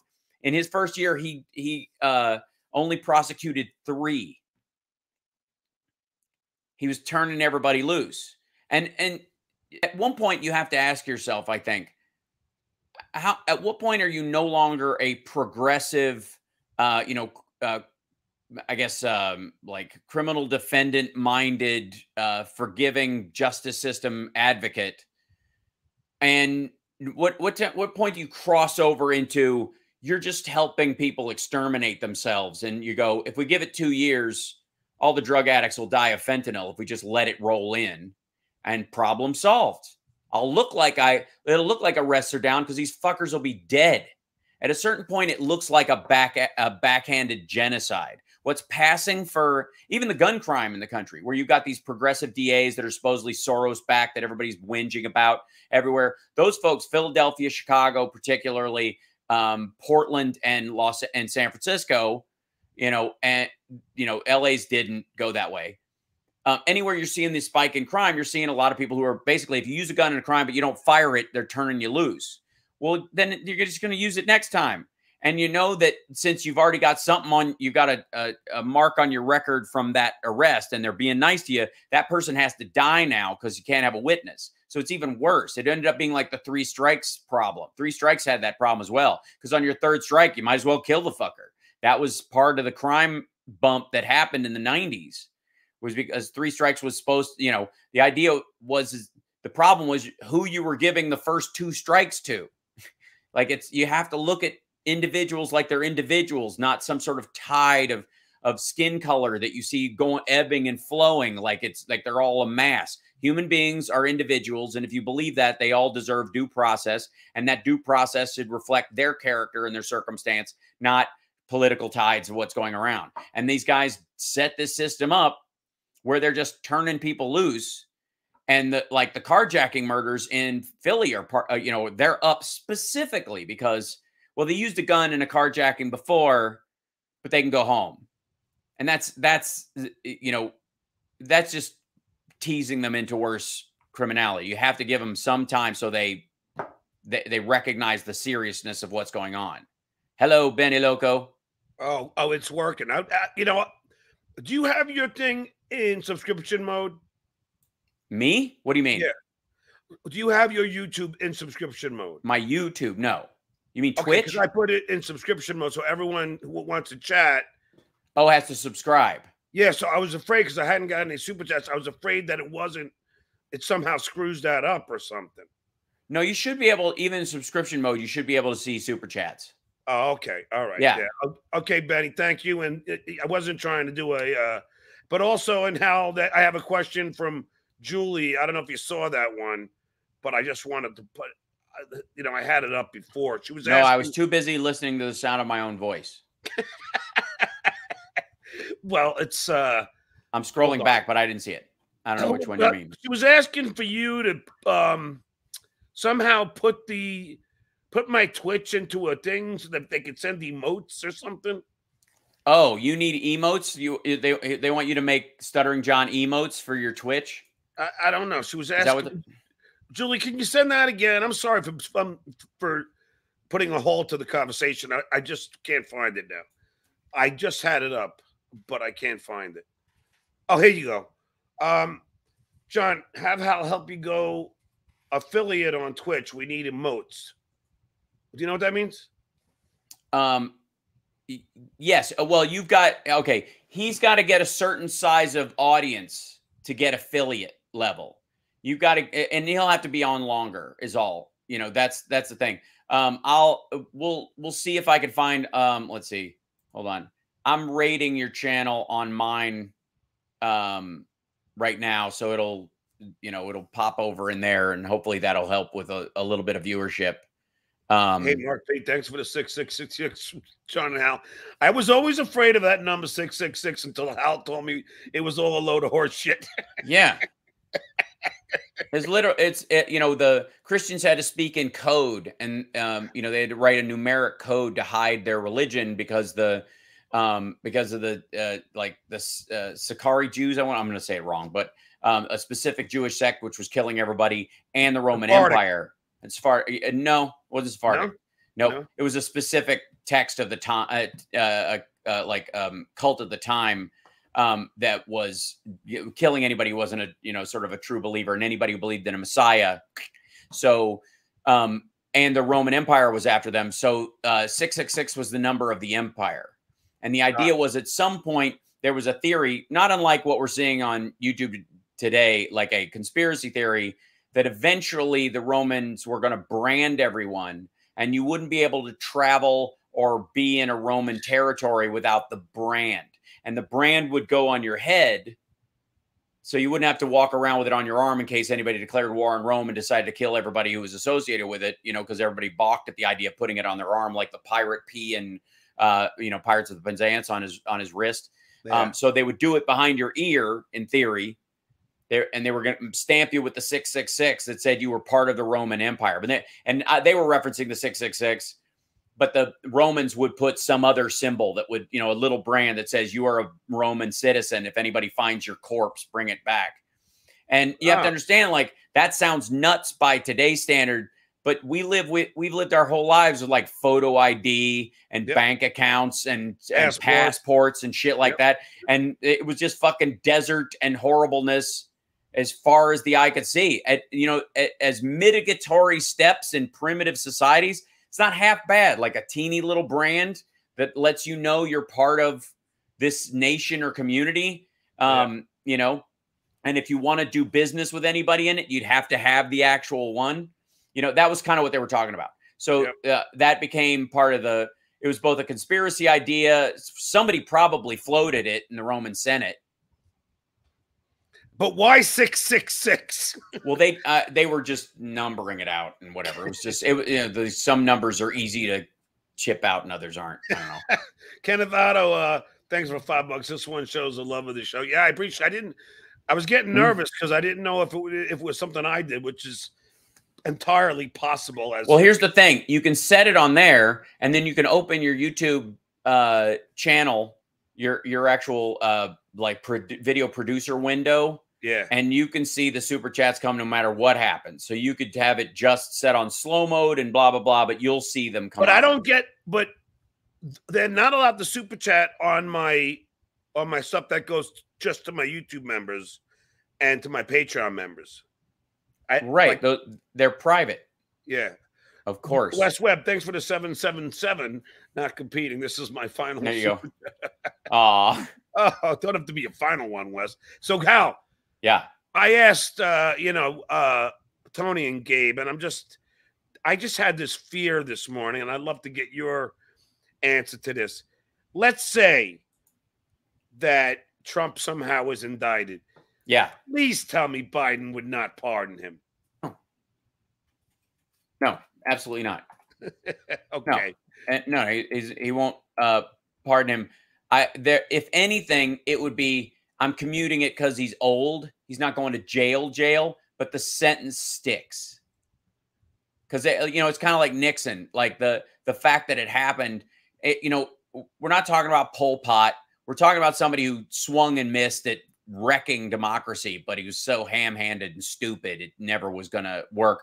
But if he tried to pull this shit off, like a low-level mob boss who's only got 7 years to live, they can throw him in, they can sentence him. We're going to sentence you to 8 years when you got 7 years to live.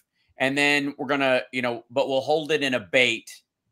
And your house arrest stuff is no rallies, no tweets about politics or something. You just have to, because you couldn't do that if you were in jail and you've given up your rights. You can either give up your rights to walk around, or you can give up all your rights. That's where the whole freedom of speech thing. You can't make money off your books and all that kind of stuff when you're in jail for a crime in particular, and that would be almost anything political in this case with him. So that would cover it. Yeah. Yeah, and that's right. Ford pardoning Nixon cost him the 76 election. Yeah, I mean, I think so. I think it was, and it wasn't because Ford was necessarily a bad guy. Also, it gave Carter the edge. Carter climbed into a nuclear reactor and saved the world. So the dude was already awesome. History has made him into Mr. Rogers. Yeah, in a bad way. I think it's so sad of what society did to Jimmy Carter. He wasn't a horrible president. It's just, and he's still, what is he, 96, and he's still doing all this Habitats for Humanity. Yeah. I mean, the guy's a really good fucking person. You know what I mean?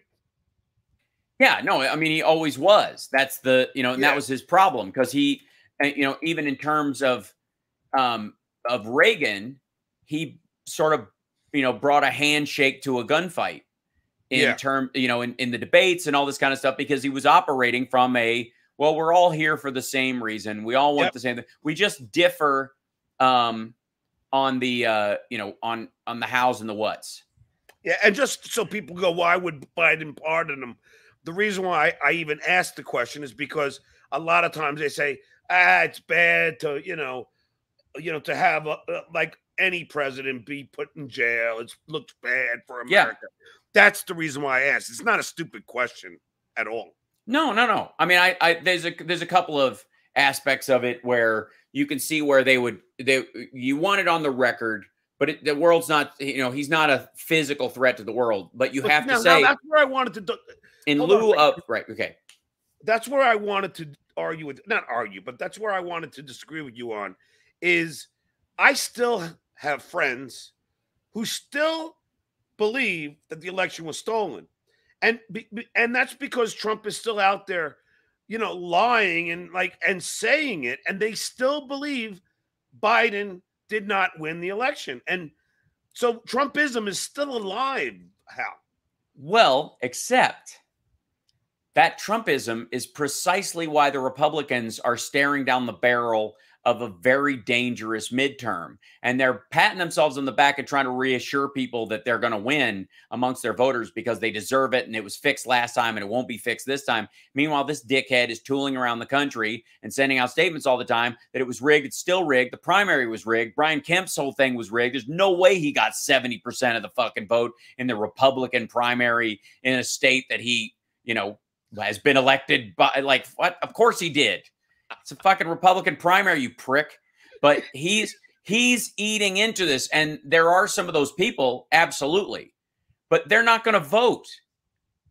They're going to, they're not consequential to any of this argument. I'm not going to worry about anybody who isn't going to go in and push a button or pull a lever on election day. And a lot of them, the biggest Trump supporters, aren't going anywhere near a voting booth this fall. No matter what he says. Did you vote yesterday? Yeah. Well, I voted a week ago by mail. Did you vote for Karen Bass or no? Yeah. Oh, okay. Cool. And I'm sure you voted for Gavin Newsom. Of course. Now, Hal, before I get into a way more important thing, wait, I take that back. Before I get into more political things, how was your Nerd Haaland gig yesterday? Perfect and beautiful and wonderful and fun and glorious and great. Can we hear a little song? A little. Yes, you can come to a show. You live in Los Angeles, and you have to ask me how the show was because you couldn't come out on a Tuesday fucking night at 9 o'clock. I'm a diehard Yankee fan, Hal. I have to watch the Yankees. All right. Then you're gonna have to make it up for me by driving out to Yamava the next time we play it, which is out in fucking Oh, I would love to go to the casino. Are you kidding? Yeah, 210 and the 15. But yeah, when are you playing there? I don't know. We play there a bunch. They rotate us through. So I'll that's my guitar. We'll do like something like some easy song, like You Really Got Me or something. You have to learn a Hagar song. Like there's only one way to rock or something like that. Because I know that one. Yeah. Okay. Yeah. It's not that hard. So you could bring it and do that one. And then that'll be our way of working into the set. Huh? Yeah. Well, so did Van Halen with with Eddie and Sammy, they would do 2 of his songs. They do 55 and they would do One Way to Rock. I saw that in Jersey. Yeah. And so we've been talking about adding that to the set. So yeah, that'll be good. It's great. Very Montrose riff. Yep. That's the most Montrose riff of his solo stuff that took off. So anyways, it was lovely and great. And we talked about it this morning. Everybody can go back and watch the morning live stream if you missed it. It was a very emotional morning show. It was great. I don't know what Pappy and Harriet says, Benny Loco. You both need to come to play Pappy and Harriet's. That's someplace up near here. How's that talk all day and sing all night? Talk all day, sing all night, and then talk all day again. It's called being professional. Because in all honesty, I believe anybody can sing or tell a joke. They just can't do it again tomorrow. And it's really the difference.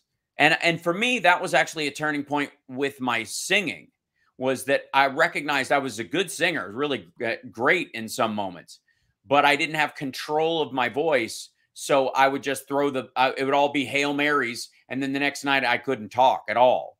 And that's not professional, especially if we've got another show. I went to Katie Aggressor. She taught the best. I mean, Bon Jovi, Cyndi Lauper.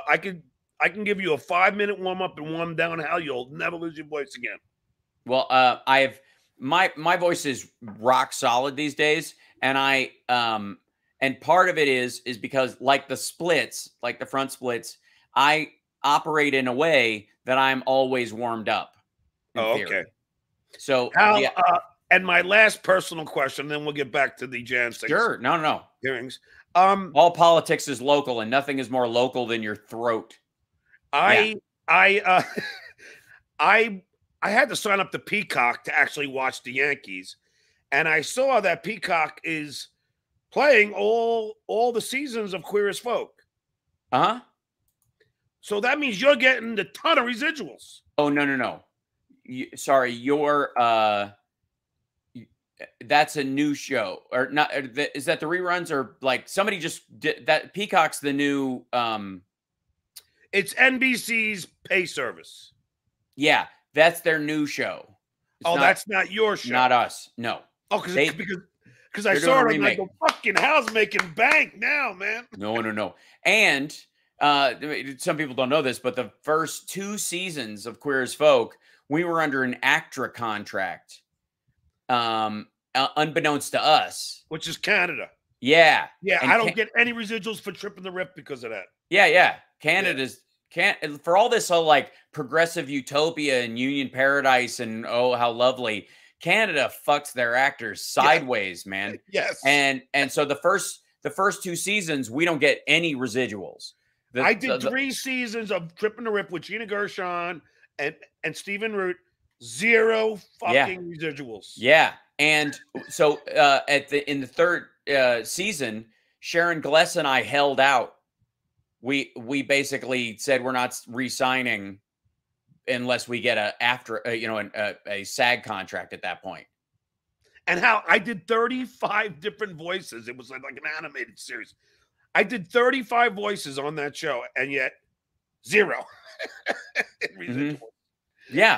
I mean, I don't get, and by the way, the universal SAG rule that was in place even when we were doing it should have covered us, but for some reason, we didn't. That still pisses me off because, and when you see Showtime re-airing it, they'll re-air the first 2 seasons, and then the last 3 seasons are in their, you have to subscribe to their Plus so that it's in, on demand. They don't air it. They only air the first 2.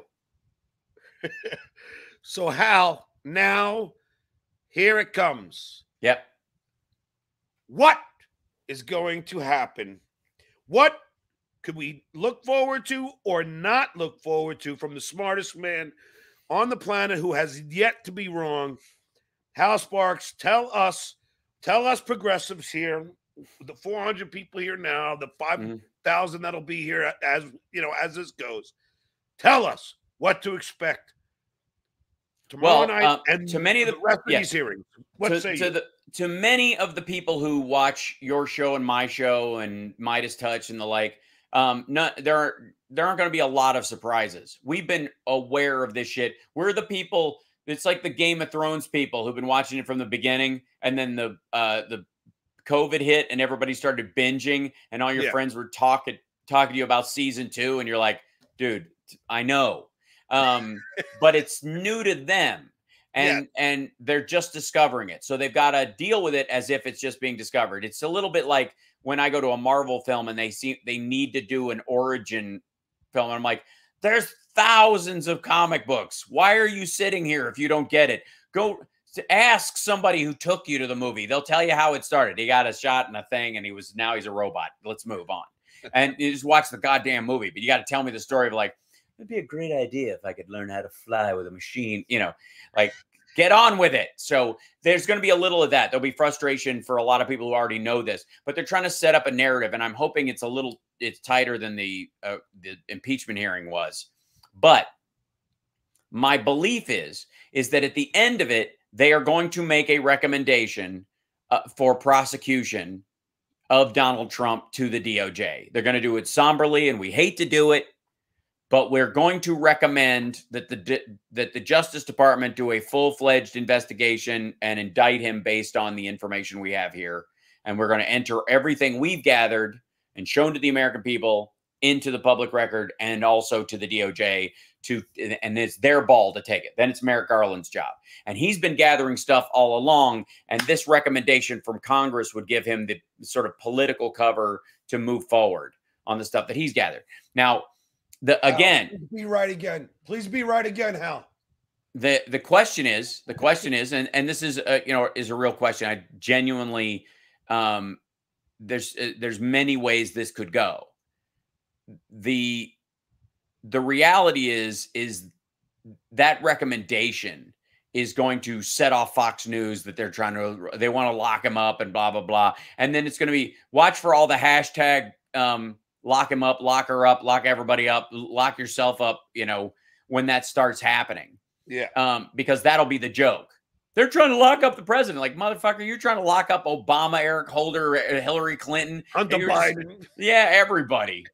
You want to lock up everybody. Kaepernick. Yeah, right. We want to lock up people who have legit, who didn't sit for 11 hours on the Benghazi, committee and talk, that kind of thing. So, the recommendation will happen. That's what this is about.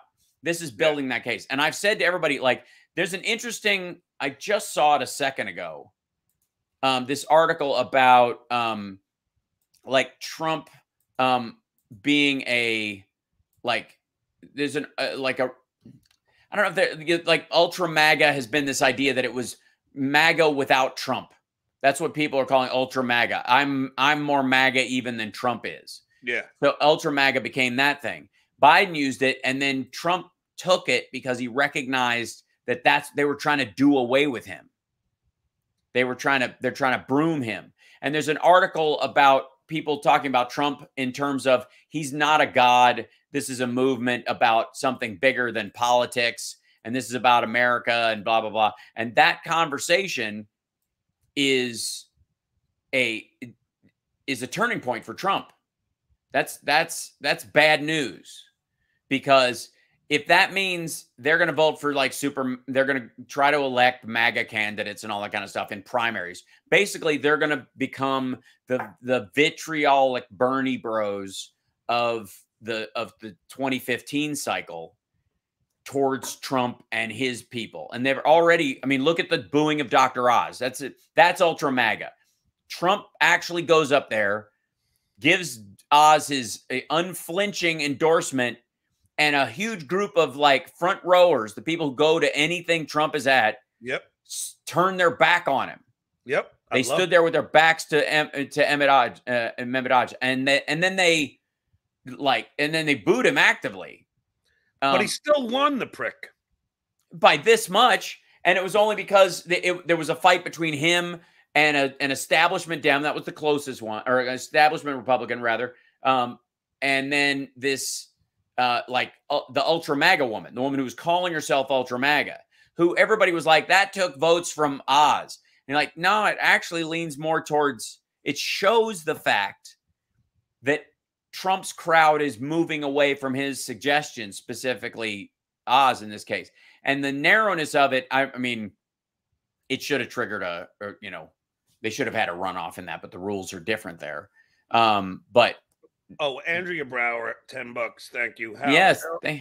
How, if there are those GOP that were involved with Jan 6, how and what will happen to them? Oh, well, there'll be talk of censuring people involved or asking them, the idea is that they'll be removed from committees or lose their committee seats. And, in some cases, Jim Jordan's the big fish, and it's hard to tell what they have on him so far because he's sweating it. He's been on the news, and he's been on Newsmax, and he's been on Fox and all these, shitting bricks on camera going, I don't know. I mean, I guess I talked to him. I don't know. Like just totally out of character for how usually like brash and bullish he is when he's selling that narrative. In this one, he's like, I wasn't even, honestly, do you remember who you called today? Like that kind of shit. You're like, motherfucker, you've looked at the call logs. It's your phone. Yeah. And if you used a burner and not your regular phone, they know that. They know that how long you were on with him. They've got his call logs. They know you bought that fucking phone. And they know, and if you use your burner phone to call somebody on a day like that, you remember the call. Yes. And the idea that he would forget that he called the president of the United States, especially on a day like that, or how often he talked to him, is garbage. Because think of any like shocking moment that you were involved in that, like, you'll remember, like, if somebody asked you, you go, like, I think I called him twice that day. And then you'll think about it for days. And then months later, if people ask you, they'll go, yeah, I called him at like 8 o'clock in the morning. I looked on my phone, called him at 8 o'clock in the morning. We talked for like 10 minutes. Then he texted me. Then I called him back, whatever. Like, he knows all that shit. Yes. So it's a total lie. Everything he's saying on there. And it's obvious and ham-handed and stupid. Oh, God, it is. So when he's on Newsmax and those shows going, maybe I did, maybe I didn't, Fuck you. Yeah, right. And even the MAGA folks don't buy it. I mean, they want to, but they don't. That's also the problem Trump is finding right now with a lot of his hoaxes. He's got a lot of true believers. And to him, what a true believer is a person who will believe you even if they don't believe you. Because they believe in you. So I don't have to believe you. You can lie to me. I believe in you. I don't believe in what you're saying. I understand. You got to say whatever you got to say, baby. That's what they're talking about. Bridget Sweeney, what about Kevin McCarthy? Yes, Kevin's the same kind of situation. He and Mark Meadows both responded to the subpoenas and all that kind of stuff, so they didn't get in trouble like Navarro did because they wrote letters. I mean, you can't arrest somebody if you don't like what they said. You know what I mean? Ultimately, it's interesting.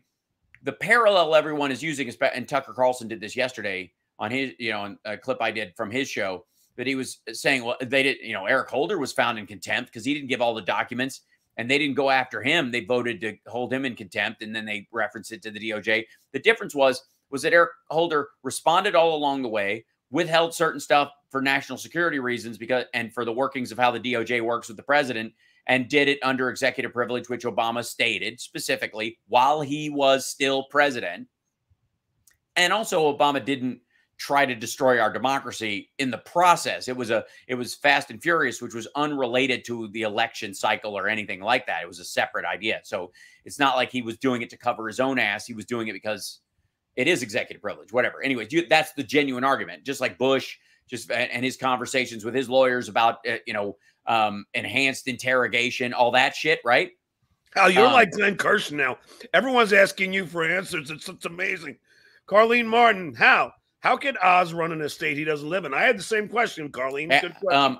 You'll have to ask Rand Paul. Apparently, the Republicans are all in on fucking carpetbaggers. They don't care. Because I'll tell you why. He can have, all you need is a minor residence within the 150 days of the election itself. What a load of horse shit. It's any office in the country. Like, they have different rules in different places, but it's usually about 150 days. You have to have a steady address there. It doesn't have to even be your primary. You have to live in the district or the area or the state or whatever for that period of time. So if he has a guest house or a log cabin there up in Pennsylvania, he can get away with it. The issue, though, is that you have to understand Republicans, the lesson they learned from Rand Paul was this is a chess match about, you know, if you've got a super red district and you've got a watery electorate that might not, you know, that might give a little ground, you find a super red candidate and put him in there like Rand Paul, and you just move him there. You just relocate it. You know, the same thing is true of sort of like Iowa politics.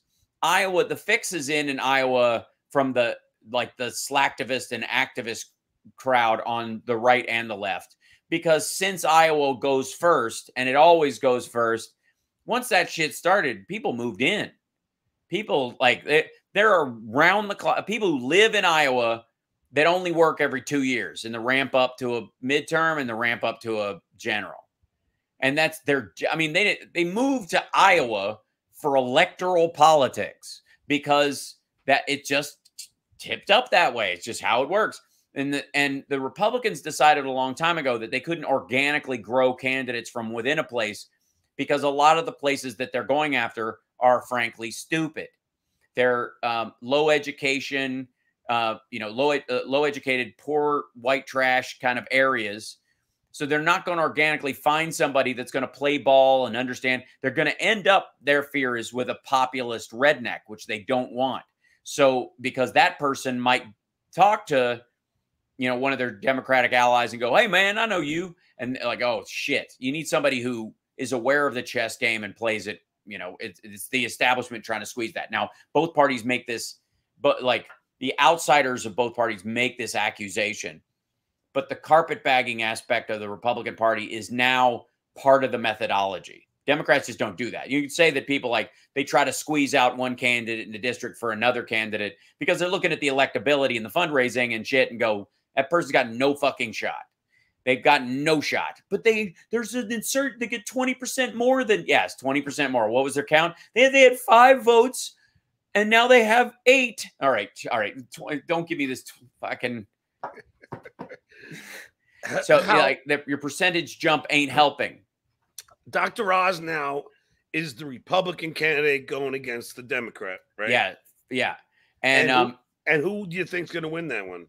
Fetterman. The Democrat's going to win, although he's off the campaign trail until mid-July because he had a minor stroke scare, and they're going to give him a pacemaker. Which, you know, like, you forget that over the years we've had lots of candidates, you know, near keel over and then get right back up and continue running. And quite frankly, the stress of doing this, the stress of running for office for anybody is, you know, it's going to give you gray streaks at the very least. And it's probably going to, if you've got any stuff that's about to shake loose physically, the stress is going to do it, which is why another reason why Trump is not going to run. Joni Heisenberg, Nixon was told he didn't have the support of the Republicans in Congress and resigned. The Republicans are enabling Trump. Yeah, that's true. But at that point, the Republicans are what would effectively be the establishment Republicans. That was the respectable wing that intended for the Republican Party to continue. So they had an idea that we want the Republican Party to survive. It can't survive with you, dude. Beat it. The Republicans that are in there now, besides there's the Mitch McConnell camp, and then there's the MTG Matt Gaetz crowd, the Freedom Caucus Gohmert crowd. And their belief is that the Republican Party only exists with Trump. There was no group like that in the Republicans during Nixon. There were 2 groups that were like, he should say it's not that big a deal. He could ride it out. We're okay. But we definitely need somebody new. Like, he doesn't have to step down, but he can't run again. And he's just kind of after his presidency, he has to go off into the woods and paint. And then there are other ones who are like, nah, he needs to go to jail. And so between the 2 of them, they basically said, look, neither one of us like you, but half of us are pretty close to recommending you go to jail. And so he left. So are you going to be broadcasting during the No, I'll be live tweeting some of it for sure. What channel is it going to be on tomorrow? I don't even know that. C-SPAN. I mean, you can always watch it on C-SPAN, but I think like MSNBC's carrying it live. So yeah, all the everybody but Fox, basically. Yeah, well, that leads me to my next question. And like my friend Greg Oliar has tweeted, if Fox News doesn't air this, why are they allowed to be in the White House asking questions? I mean, why are they allowed to be considered a news network when they're not reporting on the news? Because we have freedom of speech and freedom of the press in the country, and they can print whatever they want to print and not print whatever they want to print. And if they have access because they've got a big enough audience, they're going to get somebody in the press corps. And Democrats have nothing to fear from the questions they ask. So who gives a shit? Yeah, but I know. I guess it's because but again, it's a Democrat. Midas. By the way, somebody mentioned in the chat. Crystal said that Midas Touch is carrying it live. I'm gonna hop on with them after it's over for like a post show for a couple of minutes. Yeah, I'll dive in with them and just to say that I've been giving them a little bit of tech support on the side, so hopefully it'll work tomorrow. Yeah. Oh, they even ask you for tech support. Mm-hmm. How does that happen, Hal? Because the word gets around. As my mother always said, make yourself useful as well as ornamental. It's so funny. Because I would have thought that the Midas Touch brothers have all that in order. But they call on Hal too. Well, there's they do their regular podcast, and there's another level up if you're live streaming the audio and video of a site and they're getting a pure feed. They're not just doing what I do, which is like put it in, take it from somebody else and put it in a window. They're getting a live feed from the room. So, yeah.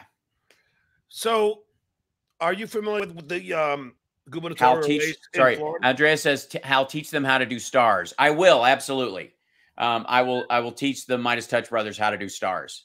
You taught me, and I'm actually getting paid from it. Thank you. There you go. Mm-hmm. So, Hal,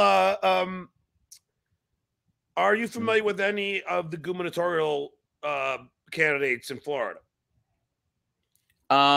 Just what's her name, Nikki Fried. It's Nikki Fried against Charlie Crist. Yeah. Well, Charlie Crist is a perennial. I think Nikki's gonna take it. I hope so. Yeah. Because she's young, she's smart, she's energetic, and I think she would beat DeSantis because she has the youth vote. Yes. Like a lot of young people dig her, Yeah, exactly. And there's not a lot of young people in the state. But yeah, DeSantis has an issue. Everybody knows he's going to run for president in 2024. Everybody knows it. So in Florida, the constituents know it, like even his constituents. So the idea that he's going to run again, take the governorship for 9 months and then step down so he can run for president, like that, it stinks. So I think a lot of whoever's running against him has a very strong chance. And the pendulum swing isn't bad. So I was talking at the Jam last night. One of the people backstage, there was a Prince impersonator who did one of the songs last night because they were doing a tribute to Prince on his birthday. And one of the people who performed was this dude who actually performs as him. And he for whatever reason, he got one of the whole dressing rooms. There's only 2 of them up there for everybody. The Jam is like dozens of people, but he got this whole side room with benches and everything to himself, I guess, to get dressed and draped or whatever. And so we were all crammed into this other one, which was better for social conversation, certainly. And one of the girls that was sitting up there, this girl had come in and she had broken her foot. So she needed help getting up the steps and da-da-da. So she's sitting in the room. She's not moving around a lot. So I was just kind of chatting while we were waiting to go on. And she's from Florida.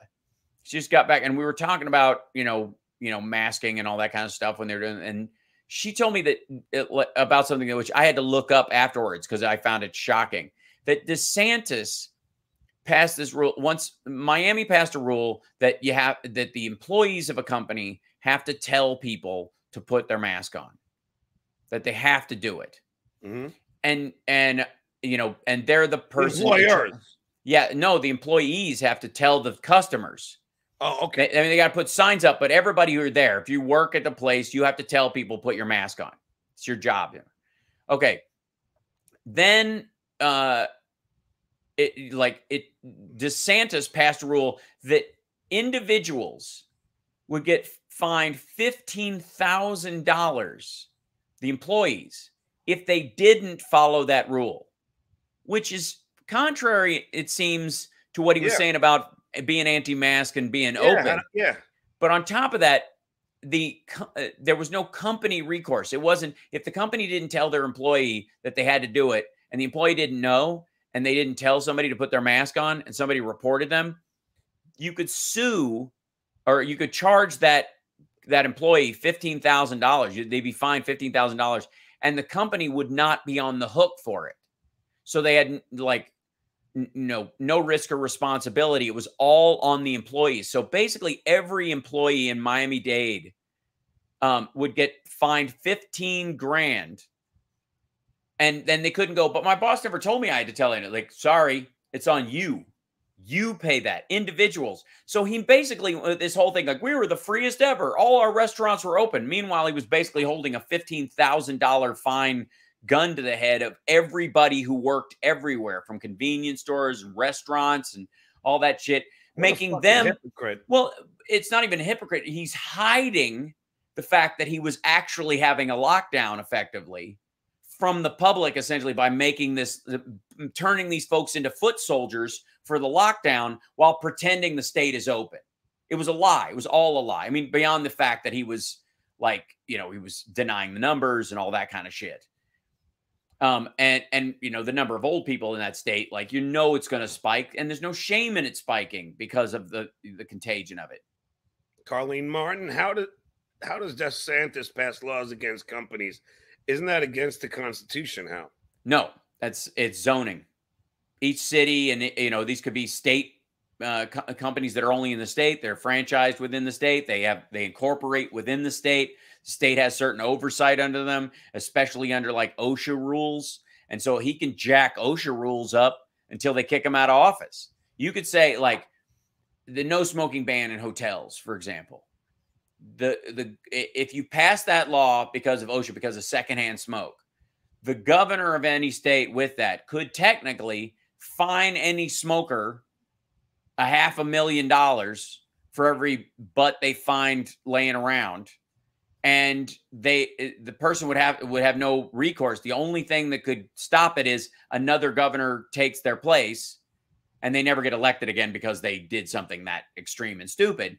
They jumped the shark, as it were. But that next governor could come and go, oh yeah, you're right, that's terrible. It's only $40,000. They still have the right to do it under those zoning rules, under the franchise rules, under the incorporation rules of the state. Well, it's the same. By the way, it's the same reason why all the stuff about they violated the Georgia Constitution and the U.S. Constitution when they put out drop boxes and they changed the dates on stuff, and they didn't have signature verification because you'd have to bring another person into a house during a pandemic, which is insane. They could call people and check them and find other ways to verify signatures if anything was hinky, but everything was good. All those things that happened, and they're like, these are fraudulent votes that should not be counted because they did not cross every T and dot every I by the rule. Well, they're under the Emergency Powers Act of every state and of the federal government. So if there's a declared emergency in the state or in the federal government, the rules shift. They're not the same regular rules. You wouldn't have the same rules during a flood. The analogy I use, you got a hurricane that happens the day before the election, and it's going to go for 3 days. And oh, shit, people vote in person around here. What the fuck are we going to do? All the votes have to be counted by midnight on Tuesday. Or we got to, they got to be presented by, we got to set up a system immediately. So the governor can go, all right, what we're going to do is we're going to send out, drones to fly over areas. People walk out, throw your ballot in the basket, and it'll fly back and whatever. because you shouldn't go outside because there's a frigging hurricane, right? Yeah. So if you had to call in the entire state legislature to vote on the drone plan to try and solve that, you couldn't because there's a hurricane happening, and some of those legislators might die in the hurricane. So long time ago, in every single one of these states, all of them passed a law that said, hey, what happens if there's a hurricane while we're doing the election? We got to have something to do. All right, we'll have these contingency plans. These are in case of emergency break glass, but also the governor can, act in his or her best judgment and create a plan. If they can't, they don't have to call everybody back in to do this. And you're getting love from my mother, Hal. Ah, Osa. Yep. Osa Melendez. Thank you, Osa. Yep. Thank you so much. Big hug. Hal, well, as you know, I got to go do my beer on the balcony. I know, I got to go. And you have to go. So plug everything you want, including Fwank.com. Yeah, just go there. Most of my chat, knows, my other stuff or whatever, but infotainmentwars.com. And if you're on YouTube or Twitch, you can also go to my Facebook page, the Hal Sparks page. I think it's at the Hal Sparks page actually brings you there. And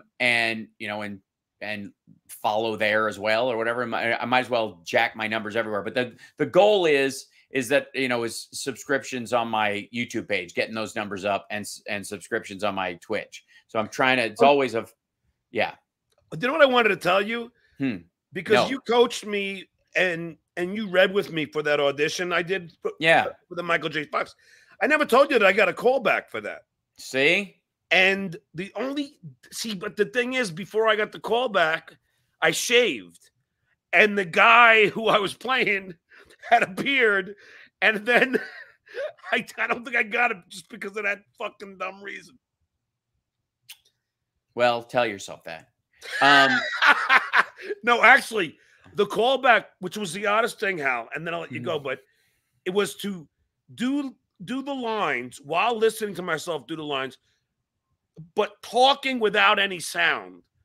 So as if, which was so weird to me because as if they wanted to have Michael J. Fox doing the line and they wanted me just to be, lip syncing it.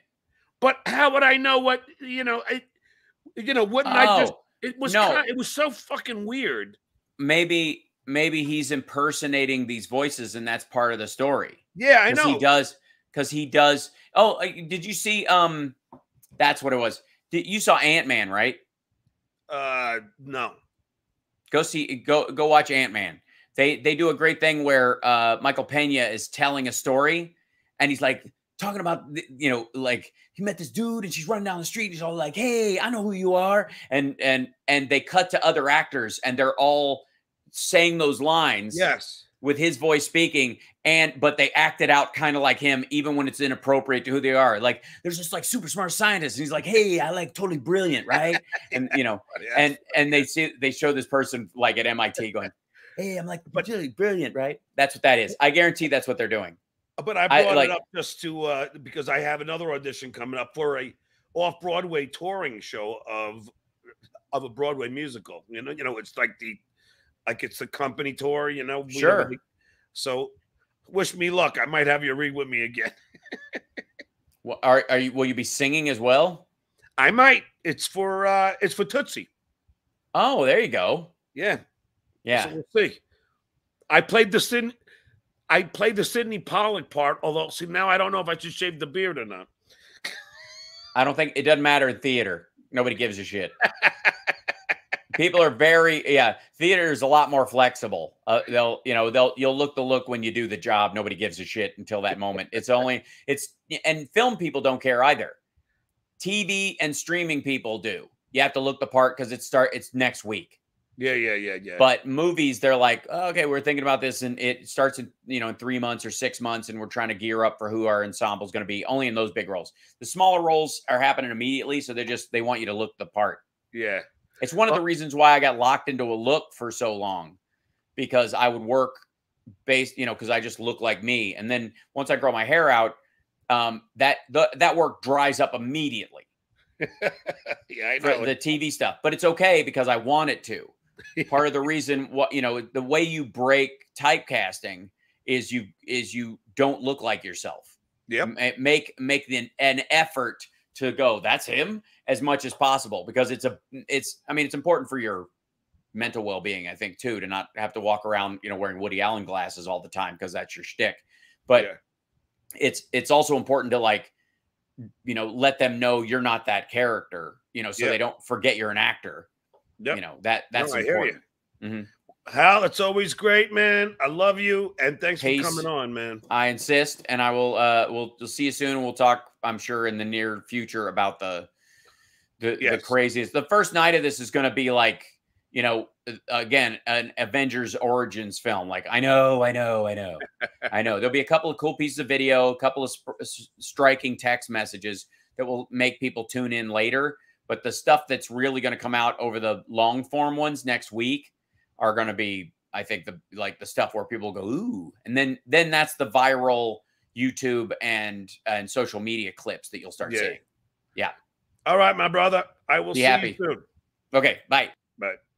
All right, everybody. What a great show today with the hosts of the Tony Michaels podcast, Tony Michaels and Gabe Sanchez. And we also had Hal Sparks on this special edition of the Stuttering John podcast, the Wednesday show. Now I'm going straight to Beer on the Balcony. I got about 100 pictures from the Army Major, and we are going to go through his tour of Europe from my Beer on the Balcony, from my Patreon and YouTube members. Become a Patreon member at patreon.com/stutteringjohn, or a YouTube member, because it's going to be fun as the Army Major and I walk down his memory lane of Europe. This is Stuttering John saying